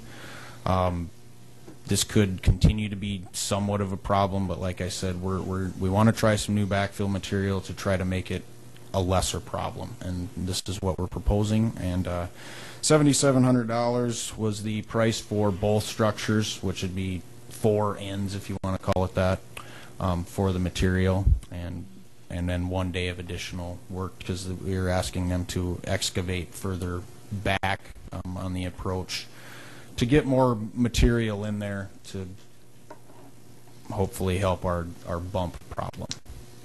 So that's if you have any other questions. Commissioner Barr. Madam Chair, I'll make a motion to approve both these items on a single motion. Second. I do have a comment as well, which the city of Sioux Falls seems to have a bump issue as well, and I've certainly gotten several comments from people about our bumps, so get those bumps out of here. The DOT has the problem too. It's an upper Midwest problem. I don't know. Freeze thaw in this area just wreaks havoc on that type of stuff. Jason, with the change of date from September 18th to October 3, will there have to be a notification? Was there a notification put out to the public as to the completion date, expected completion date, and if there was, will we be? Yes, these bridges, I guess, Frame Construction has 3 contracts with the Minnehaha County this summer. In my opinion right now, I guess I still don't see these bridges taking up to the original completion date. If we start to near that, we will definitely let, especially Eros, and we'll probably give them more of a heads up than anybody out there because they're obviously the most affected with the number of employees they have. My opinion, I guess, right now is that it's still not going to get close to the September 28th date. I still hope to see these open by September 1st, but they do have, if it does go that far, we still are not going to hold them obligated, but then I feel that they're going to be late on their other projects if this project goes out to that October 3rd date. So. Any other questions or comments? I have a motion to approve. All those in favor say aye. Aye. Those opposed, same sign. Motion passes unanimously. Thank you, Jason. Thank you. Item number 15 is to authorize the chairman to sign the 2014 agreement between Minnehaha County and the City of Sioux Falls for detoxification services. Ken McFarland. Good morning, Commissioners. As you know, in years past, we've had the good fortune to have the City of Sioux Falls participate financially with us in the operation of the Detox Center. One of the things that was holding up the 2014 contract was, in fact, the big change that we were undergoing with how we deliver detox services and the restructuring that we've done between the sobering center / infirmary concept and the detox, and then some of the shift in numbers that we've seen. Well, I think we've got that all sorted out now, and so what we're bringing you is the 2014 contract for city participation in detox. And under the terms of this agreement, the city will pay $157,500 in 2014 in 12 equal monthly installments of $13,125. If you approve and sign off on the agreement, we will play catch up with that, from the beginning of the year until now. Just for your, just to realize the impact and what we were facing. And we have a 10-month contract with Armor for detox services in the amount of $364,176. We anticipate a full year in 2015 is going to be approximately $410,000, and that compares to what we had in originally for detox services in the 2014 budget in the Sheriff's Department of $751,000. So as you can see, we had quite a shift there in dollars. So this is one leg of the stool, and you'll hear about the other leg of the stool in a moment from Carol when we do the state contract. But we do receive both city and state funds for detox, and those dollars will be used to offset the cost of the program, and then of course we supply the other third of those dollars. So with that, I would ask for your approval. Authorize the chair to sign that agreement with the City of Sioux Falls. I have a motion and a second to sign the agreement. Any comments? Commissioner Benega? Ken, can you tell me what's happened with daily attendance since the contract philosophy has changed? And that our numbers, and Carol can probably augment this, but our numbers are far below what we were originally doing of, we routinely under the old system ran 16 per day, and we're full and at that amount. Some of our numbers today, I think even last week when I was checked, we were down to 4, and that within the center itself, with some folks, of course, we're heavily utilizing the sobering center concept. I can't answer today what's over there. Carol, can you tell me? Typically between 3 and 5. Yeah. So we've seen a dramatic difference. It has. It has. Yay. Yes, no kidding. I have a motion and a second to authorize signing of the contract between the City of Sioux Falls and Minnehaha County for detox services. All those in favor say aye. Aye. Those opposed, same sign. Motion passes unanimously. Thanks, Ken. Item 16, authorize chairman to sign the FY 2015 agreement between Minnehaha County and South Dakota Department of Social Services for clinically managed residential detoxification services. Carol Muller. Good morning, Commissioners. Carol Muller, Minnehaha County Human Services. Before you is the annual contract. We've received this for several years. It's an annual contract for reimbursement for the work that we do at Minnehaha County Residential Detox, and would be open to any questions that you have. Last year, the contract was for $127,000 to $127,200. This year, the contract is for $131,418, and that new contract is effective June 1, 2014 to May 31st, 2015. Any questions for Carol? Commissioner Benega? I don't have a question, I have a comment, because as we well know, we were significantly harassed and beat up on a regular basis with the old system. The new system has worked well, and not only that, is the state certification and the test scores have been awesome. Can you just tell us a little bit about what the recommendations and the results of that were, just briefly? Sure. Don't Just give us the whole a very report. short summary that's out there. Yes. Well, as you know, Minnehaha County Residential Detox had issues with accreditation that were taking place. We are now back on track again with our regular 3-year accreditation as of a couple months ago, with an excellent score of about 97%. It was 97 point something percent, I believe.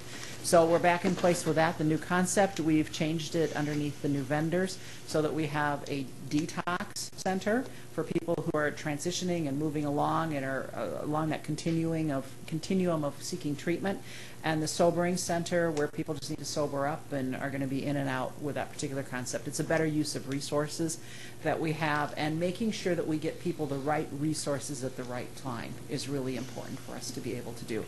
But no, I will tell you, it's interesting. That changed immediately up there. Typically between 3 and 5. I haven't heard the numbers today. Yesterday when I was up there, they had 4 people, 2 were leaving, and I think they had 3 more coming in. And I also have been up there at times where they've had 0. That it typically doesn't last for very long, but on occasion that actually has happened. So yes, we're back in play with everything working very well.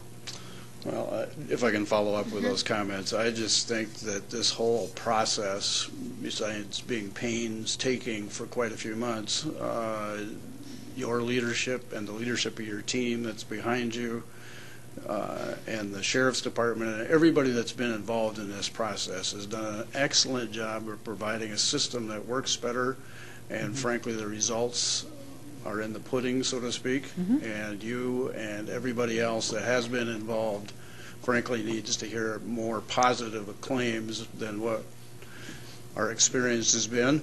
And I want you to know that the 5 of us or more up here appreciate those efforts, because it's made a big difference in not just the budgets, but in people's lives, and that's what's really And the it bottom continues line. to be a learning curve and Yep. some evolution with everything that goes along. So, heck of a job. But great people. Thank you. Thanks, Carol. I would look for a motion.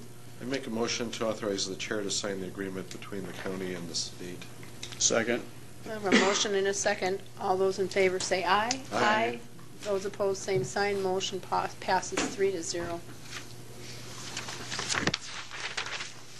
Item 17, consider a motion to supplement $16,822 from the Emergency Food and Shelter Program Fund to the Emergency Food and Shelter Program budget, representing the first half of the 2014 EFSP allocation. Carol Muller. Good morning. Yes, Minnehaha County has been awarded $3,644 under the Emergency Food and Shelter Program. We refer to that as EFSP in our office. And these funds are provided by federal government, and we're able to make use for them for gaps in our community. So we are in the process of doing that right now. We're using them a lot for filling the gaps for motels and affordable housing issues that are existing within our community. So we typically get this in 2 drop downs. We were hoping to be able to do it all in once, but as soon as the second half drops, we'll come back and do the same authorization again. So this would be for the first half of that $33,644. Any questions for Carol? Entertain a motion. So move. Second. I have a motion and a second I got a to, comment. okay. Commissioner Kelly. I don't have a problem with this at all, but it's no wonder that we have a $17 trillion deficit in this country when this program was started as a temporary program in 1980, around 1980, and Lord knows how much money is in this program all across the United States. Obviously, there's nothing temporary in government that we just continue to spend and spend and spend. Madam Chair? Yes. You know, it's a good point, Mr. Kelly, but there are those that believe that Medicaid funding would only last 1 year. Just point that out. Do we have a motion on that? Yes, we do. We have a motion and a second to sign the supplement of $16,822 for emergency food and shelter program. All those in favor say aye. Aye. Those opposed, same sign. Motion passes unanimously. When Commissioner Barth calls me Mr. Kelly, I know that I'm going to get scolded.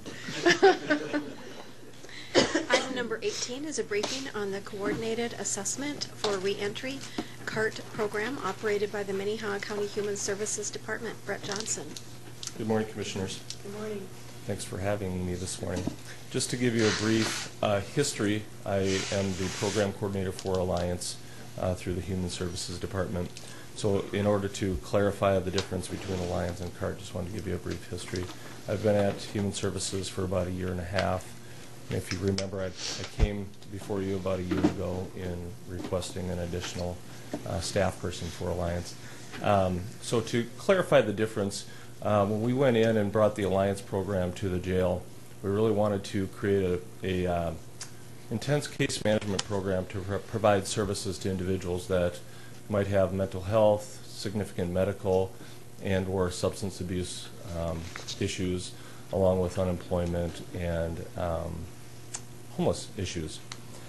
In the process of developing this program and meeting with the lieutenants, Warden Gromer, and the social services staff in the jail, the medical and mental health staff, we really saw that there was a greater need for discharge planning for individuals in the jail, not only for providing case management through Alliance, but really to create a stronger program or a stronger reentry team. So out of those conversations and what we really saw as needs, we created what we call Coordinated Assessment Reentry Team, that's CART. And since November, we've actually been meeting just with human services staff, detox staff, medical and mental health staff from the jail. And in that time frame, we've really developed an understanding of the complex needs of the individuals that come and go out of jail. And they may or may not actually need case management services from the Alliance program, but they might already be connected to some other services in the community. It's just when they're booked into the jail, they may not share that information, and while they're in jail, all that information may not be known. So what we're really doing is developing a stronger coordinated process to make sure that these individuals, upon being released from the jail, are actually getting connected to the services that they might already be connected to.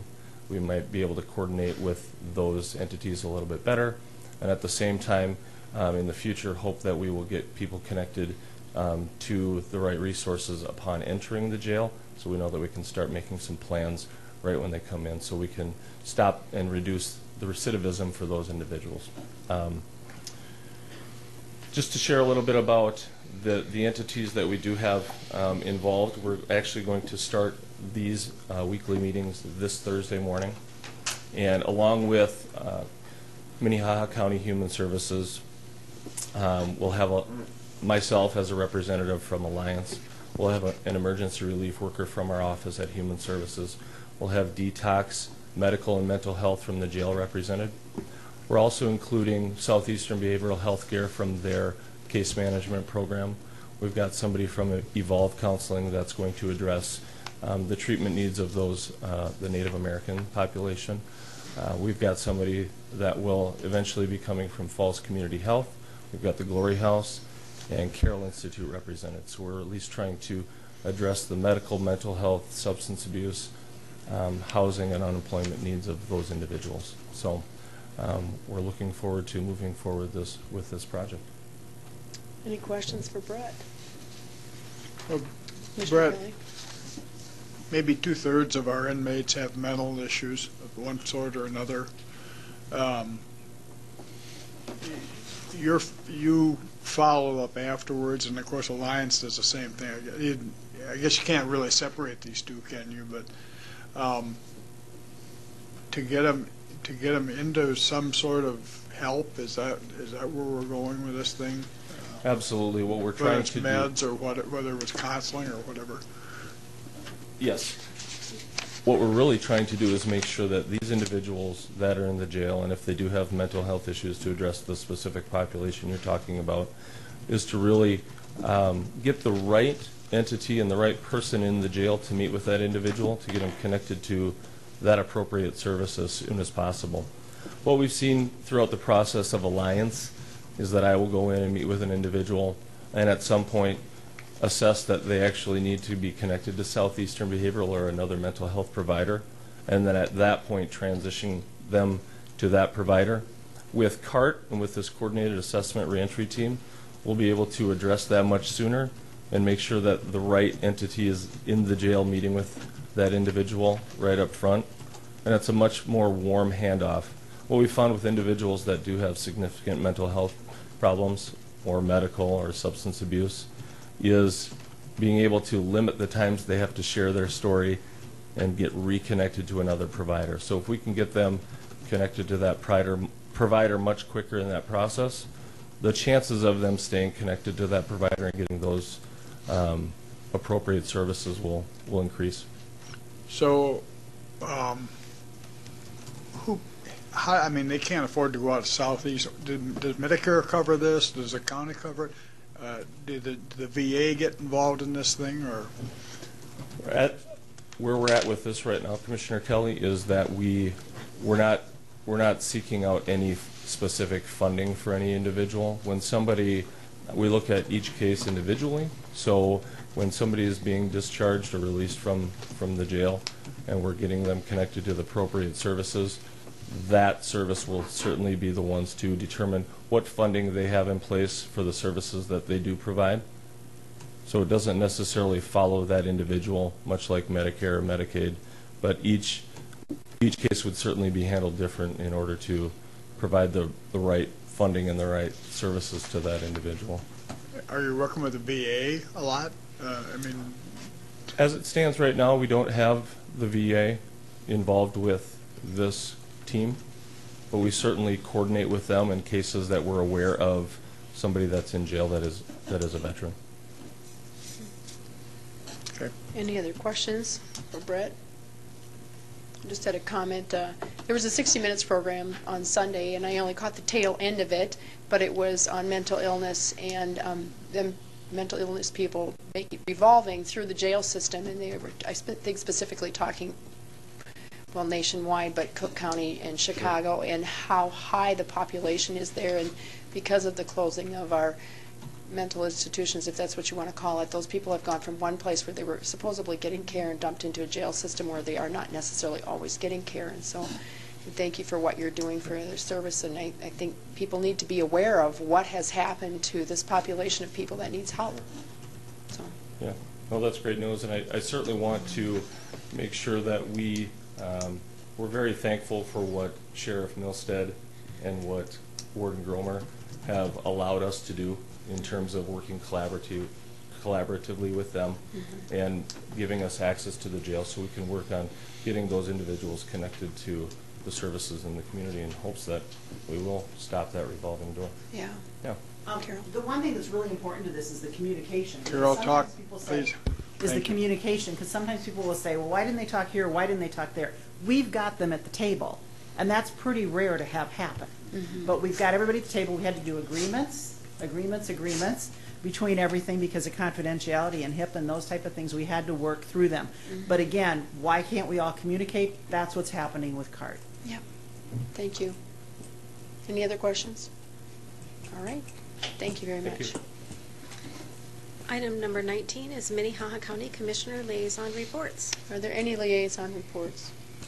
I'll just give you a brief one. I was in Philadelphia this last week with the Annie Casey Foundation along with Ken and Jamie Gravitt from the JDC, and there was about 17 people from the state of South Dakota that was there for the national convention. We were looking at addressing, learning about juvenile detention issues and how to solve the high numbers of population that have been locked up, and try to put the right kid in the right place at the right time. It was a wonderful conference as always. Andy Casey basically foots the bill for this. Minnehaha County was responsible only for 2 airline tickets, which were paid for out of their respective budgets. So it wasn't a hit on the county as financially, but they gave back to this community in many, many ways with a lot of educational opportunities, which are too numerous to tell you about at this point, and I hope to go back through my notes and just kind of go back through everything that I learned in those few days of convention. I think it was well worth the time away. So, any other liaison reports? Okay. With that, is there any new business? Under old business, I think we have a couple. I was going to ask Auditor Litz, on behalf of the Commission, if you would give us an update on what's happening with the millage voting issue that we had about a week ago. I came up here, Bob Litz with the Auditor's Office, and I came up here in anticipation of this, but first things first. Cookies? I thought you were going to give it to me. I'm the one suffering from a cold. I was hoping Jeff would share that. But, I thought he was like Boehner. I thought he'd start crying. Bob Litz with the Auditor's Office. And, you know, I went back yesterday and reviewed the Commission meeting last Tuesday. And the chain of events that led up to that was Monday before the election, about 10 o'clock, I think it was. I was summoned to the window downstairs, and it was Mr. Millage with his concerns about the precinct issue. And I explained to him that we were very busy, and I left with the impression that he was okay with me working on it, because I explained to him that I want to talk to the Secretary of State and Kirsten Kappmeyer and review the process. He seemed okay with that, but apparently decided to change his mind on that later. What I did subsequently was I went and this was news to me at this point, at Monday morning when he brought it up.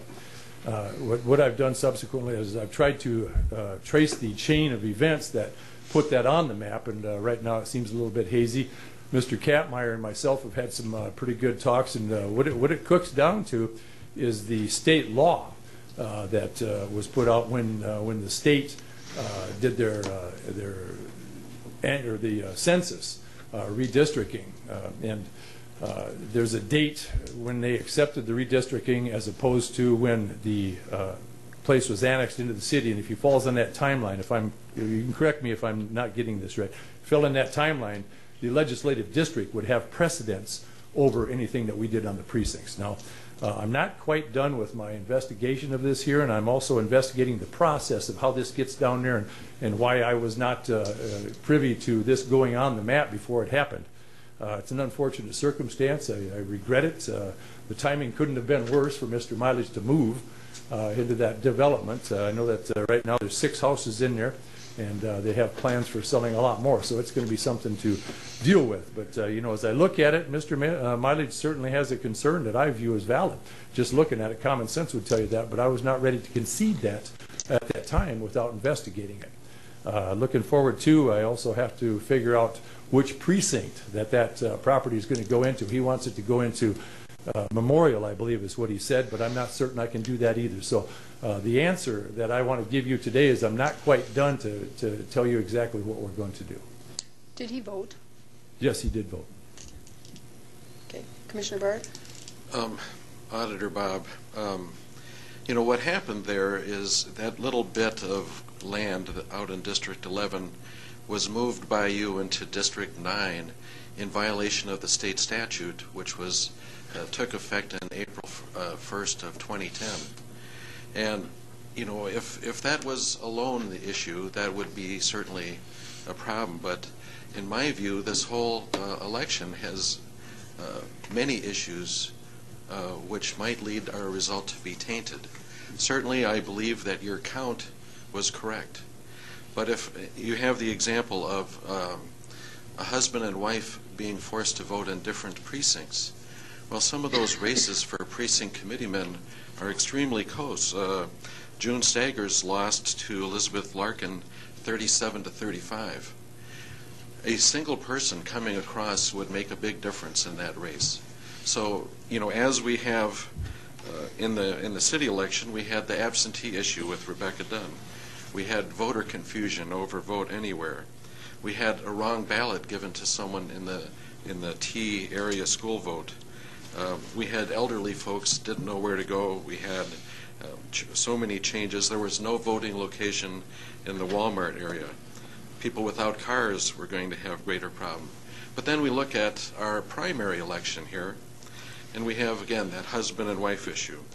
We have people that were not offered immediately the Democratic ballot, were just handed the nonpartisan ballot. The changes in precinct locations, the discouraged voting. I just talked to a woman yesterday who went to vote, and she wasn't on the list. So she didn't have time, she didn't vote. Her mother went to vote. She wasn't on the list. She didn't vote. Our legislative boundary change, like I said, hundreds of calls to your office. I talked to one supervisor. I had emails with one voting supervisor, and she said that she had half a dozen cases where one spouse was told to vote in one location and the other in another. And it's possible that, you know, the line between precincts goes between the front bedroom and the back bedroom, but I doubt it. You know, the number of calls, they had 191 votes at that precinct, and she said she had to call about 25 of them. You know, this was a low turnout election. This was, you know, very few people voted. What the heck is going to happen when we go to November and all of this stuff hits the fan? You've already violated the law. You've already confused half the people. What's going to happen, Bob? I violated the law by this district thing. It was done by staff and unbeknownst to me at the time, sir. Okay, who's in charge? Well, I'm in charge. Oh, wait, it's your staff that's doing this. Well, you know, it showed up there, and I said Monday morning was the first time I saw it. If I'm guilty of that, then be so. This is your 4th year of being in this job. Shouldn't you be pretty darn good at it now? Well, I would submit to you, Commissioner, that every day I learn something new, as do you. Me too. You know, the allegations that I'm, you know, involved with criminal activity, that's upsetting to me. That should be upsetting to you. You, of course, accuse Rebecca these are Dunn allegations of made by you. Okay. I just know that the law was broken when we changed those people to vote in a different legislative district. Those borders are set by the legislature, not by our auditor's office. Are there any other questions on this subject or comments? Any other old business? I'd like to bring up one thing. Ms. Staley was down here, you know, advocating the sending out of voter cards informing people. And if you want to do that, we have 118,000 registered voters. About 109,000 of them are active and 9,000 aren't. It would cost you about $38,350 per election. Commissioner Kelly? Just a thought, Bob. Have you ever thought about setting up a a hotline from the precinct workers to someone sitting down in your office, or maybe two people, that if there's a question that can be answered immediately by one person? And Yes, Mr. Kelly, and we have full staff on that day, and everybody is answering questions, and we do have a separate elections line that was lit up pretty good. You know, the problem here, besides the confusion about some people get to vote everywhere, people thinking they get to vote everywhere, honestly, was the data that we got into poll book. Smaller counties, and I would also tell you that this was prevalent across the state this time. We're not just the only ones, we're the biggest ones and the ones that get focused on here. You know, the thing that I have ordered since then is we are doing a complete audit of all 118,000 plus registered voters in Minnehaha County. We're going to go through each one of them. You know, it irks me too, it's very embarrassing to me too that when I get things back from a database that they are skewed, there's things that are missing on it, and you know, I get accused of intentionally doing those things, and it's simply not the truth. I bet if anybody else was in my shoes right now, they'd be sitting there with the same problem. I just don't know what the fix is, except to do what I'm doing, and that's clean off our side of the street. I've got a hard copy of things the way they were right after the election, and I'm going to do a hard copy of things right after we're done doing that, and I'm also going to find somebody that's going to come into our system and from the state's end down and look for viruses or some kind of a computer malfunction. Outside of that, folks, I'm afraid I don't know what to do. There's some things in this world that are out of my control, and try as I might, I'm merely an auditor in Minnehaha County, Jeff. That's it. This last week there was a story on Kelloland, and I was actually called to do an interview on that, and I was out of town at the time, and two of the other commissioners were interviewed for that story. And I guess I thought, you know, Kello should have called the auditor and asked him instead of asking the commission all these questions. General elections are extremely complex, and to expect that we can just go to polling centers right off the bat, that was obviously a concern, and it's getting dumped on us. I think at this point, you know, I guess I'm speaking commissioners without asking their permission, but I think that we lack the confidence in the auditor's office right now to pull off an election with general polling sites, and until we see some type of a written proposal on how this would run. Because when you have Minnehaha County, Lincoln County, the city, a ton of different races, different precincts, different legislative races, that would mean that there would have to be every one of those ballots in every place, so that somebody in Baltic can go over and vote down on South Sioux Falls, or somebody in Lincoln County can't go to Brandon and vote. And so there isn't more confusion. And so I feel like it's getting dumped back on the commission that we're saying, no, we're not going to go to polling places when we're trying to save the integrity of the elections without them falling apart. I would love to see polling centers at some point. I have to vote in Baltic.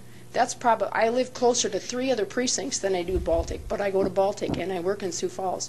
So it is, I know it's a hardship for a lot of people, and voting centers would be wonderful, but at this point, I don't think the commission has the confidence that we should be changing the boundaries for polling centers for general elections because we're afraid of a disaster. Well, Commissioner, I think that for you to lay the blame all at the feet of the auditor's office downstairs is not entirely correct. I would accept some of that responsibility, but there's a lot of moving parts in here, and there's a lot of other people that I have to depend on to do an election. And like I said, I'm not in charge of the Secretary of State's office. I can't help if there's a human factor out there with an election worker that makes a mistake due to the end of a long day.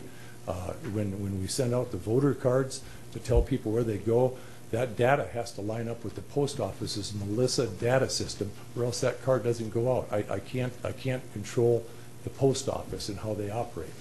Somehow that total vote has to get in queue with the post office as well for all this mail to work. There's a number of factors, and you know, the 2012 election went pretty good, and it was right after that when we migrated our data up. Our data was the same then that we migrated up, and somehow it's come back, and it's I'm to blame for that data coming back messed up. I mean, I guess I accept that responsibility, but at this point here, I think I'm kind of helpless to do anything about it other than what I'm doing. And I think that's what the concern is that the commission doesn't want to move to something else until we're ready to move to that, because there are way too many moving parts, and we don't want to see more problems than the few problems that we've had. And I feel like it's coming back on the commission, and we're getting blamed because why won't you guys go to the polling centers? Because we're not ready. That's the whole point. Anybody else? Commissioner Benega?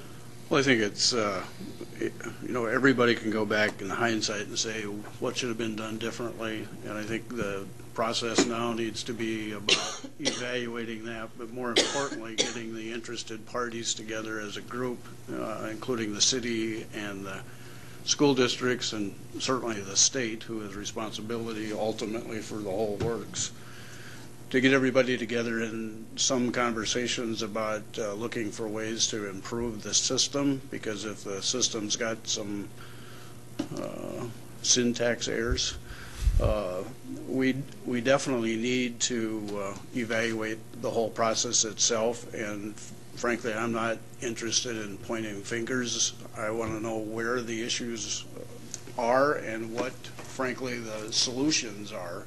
And the only way we're going to get solutions is to get all the interested parties together so that the next outcome is a better outcome, because frankly, that's the most important part of the process, not whether it's a political issue or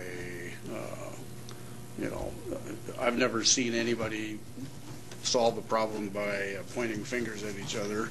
It just never works that way. And if that's our modus operandi, then frankly, we need to be looking at something different. But the other issue is, I think part of the problem is that I don't think people understand how complicated the process is with multiple school districts in the city, multiple counties in the city, the Secretary of State's reports being changed by our staff one day, and then the next morning you check on that and it's back to the old system. There's just way too many issues that need to be addressed, or bullet points that we've got to solve, and I think that ought to be the results that we're looking for. I agree with you, Commissioner. Commissioner Barth? Well, I think, Gerald, you bring up some good points there, and I think that the solutions are probably out there. I know that this isn't the first time an area has been annexed into the city, and that problem's been solved in other years. The same thing in Rapid City, Aberdeen, Yankton, whatever. And so those folks have been able to, I believe, solve that issue, and I think we can solve it going forward, but it didn't look very good this particular election. We've probably done 5 or 6 annexations, and they're fairly innocuous because they clearly fall within the borders. And like I say, Monday was the first time I became aware of this, and if I could have fixed it then, I would have done it. But I thought it bore a full investigation of what was going on.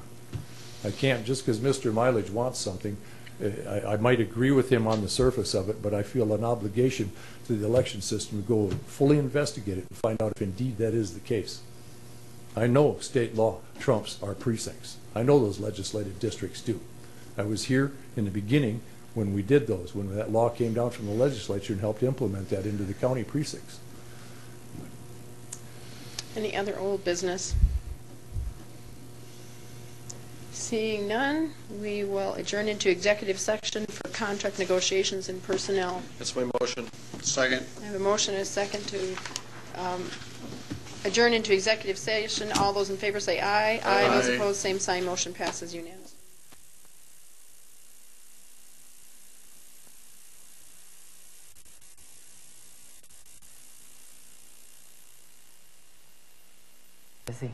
It's been an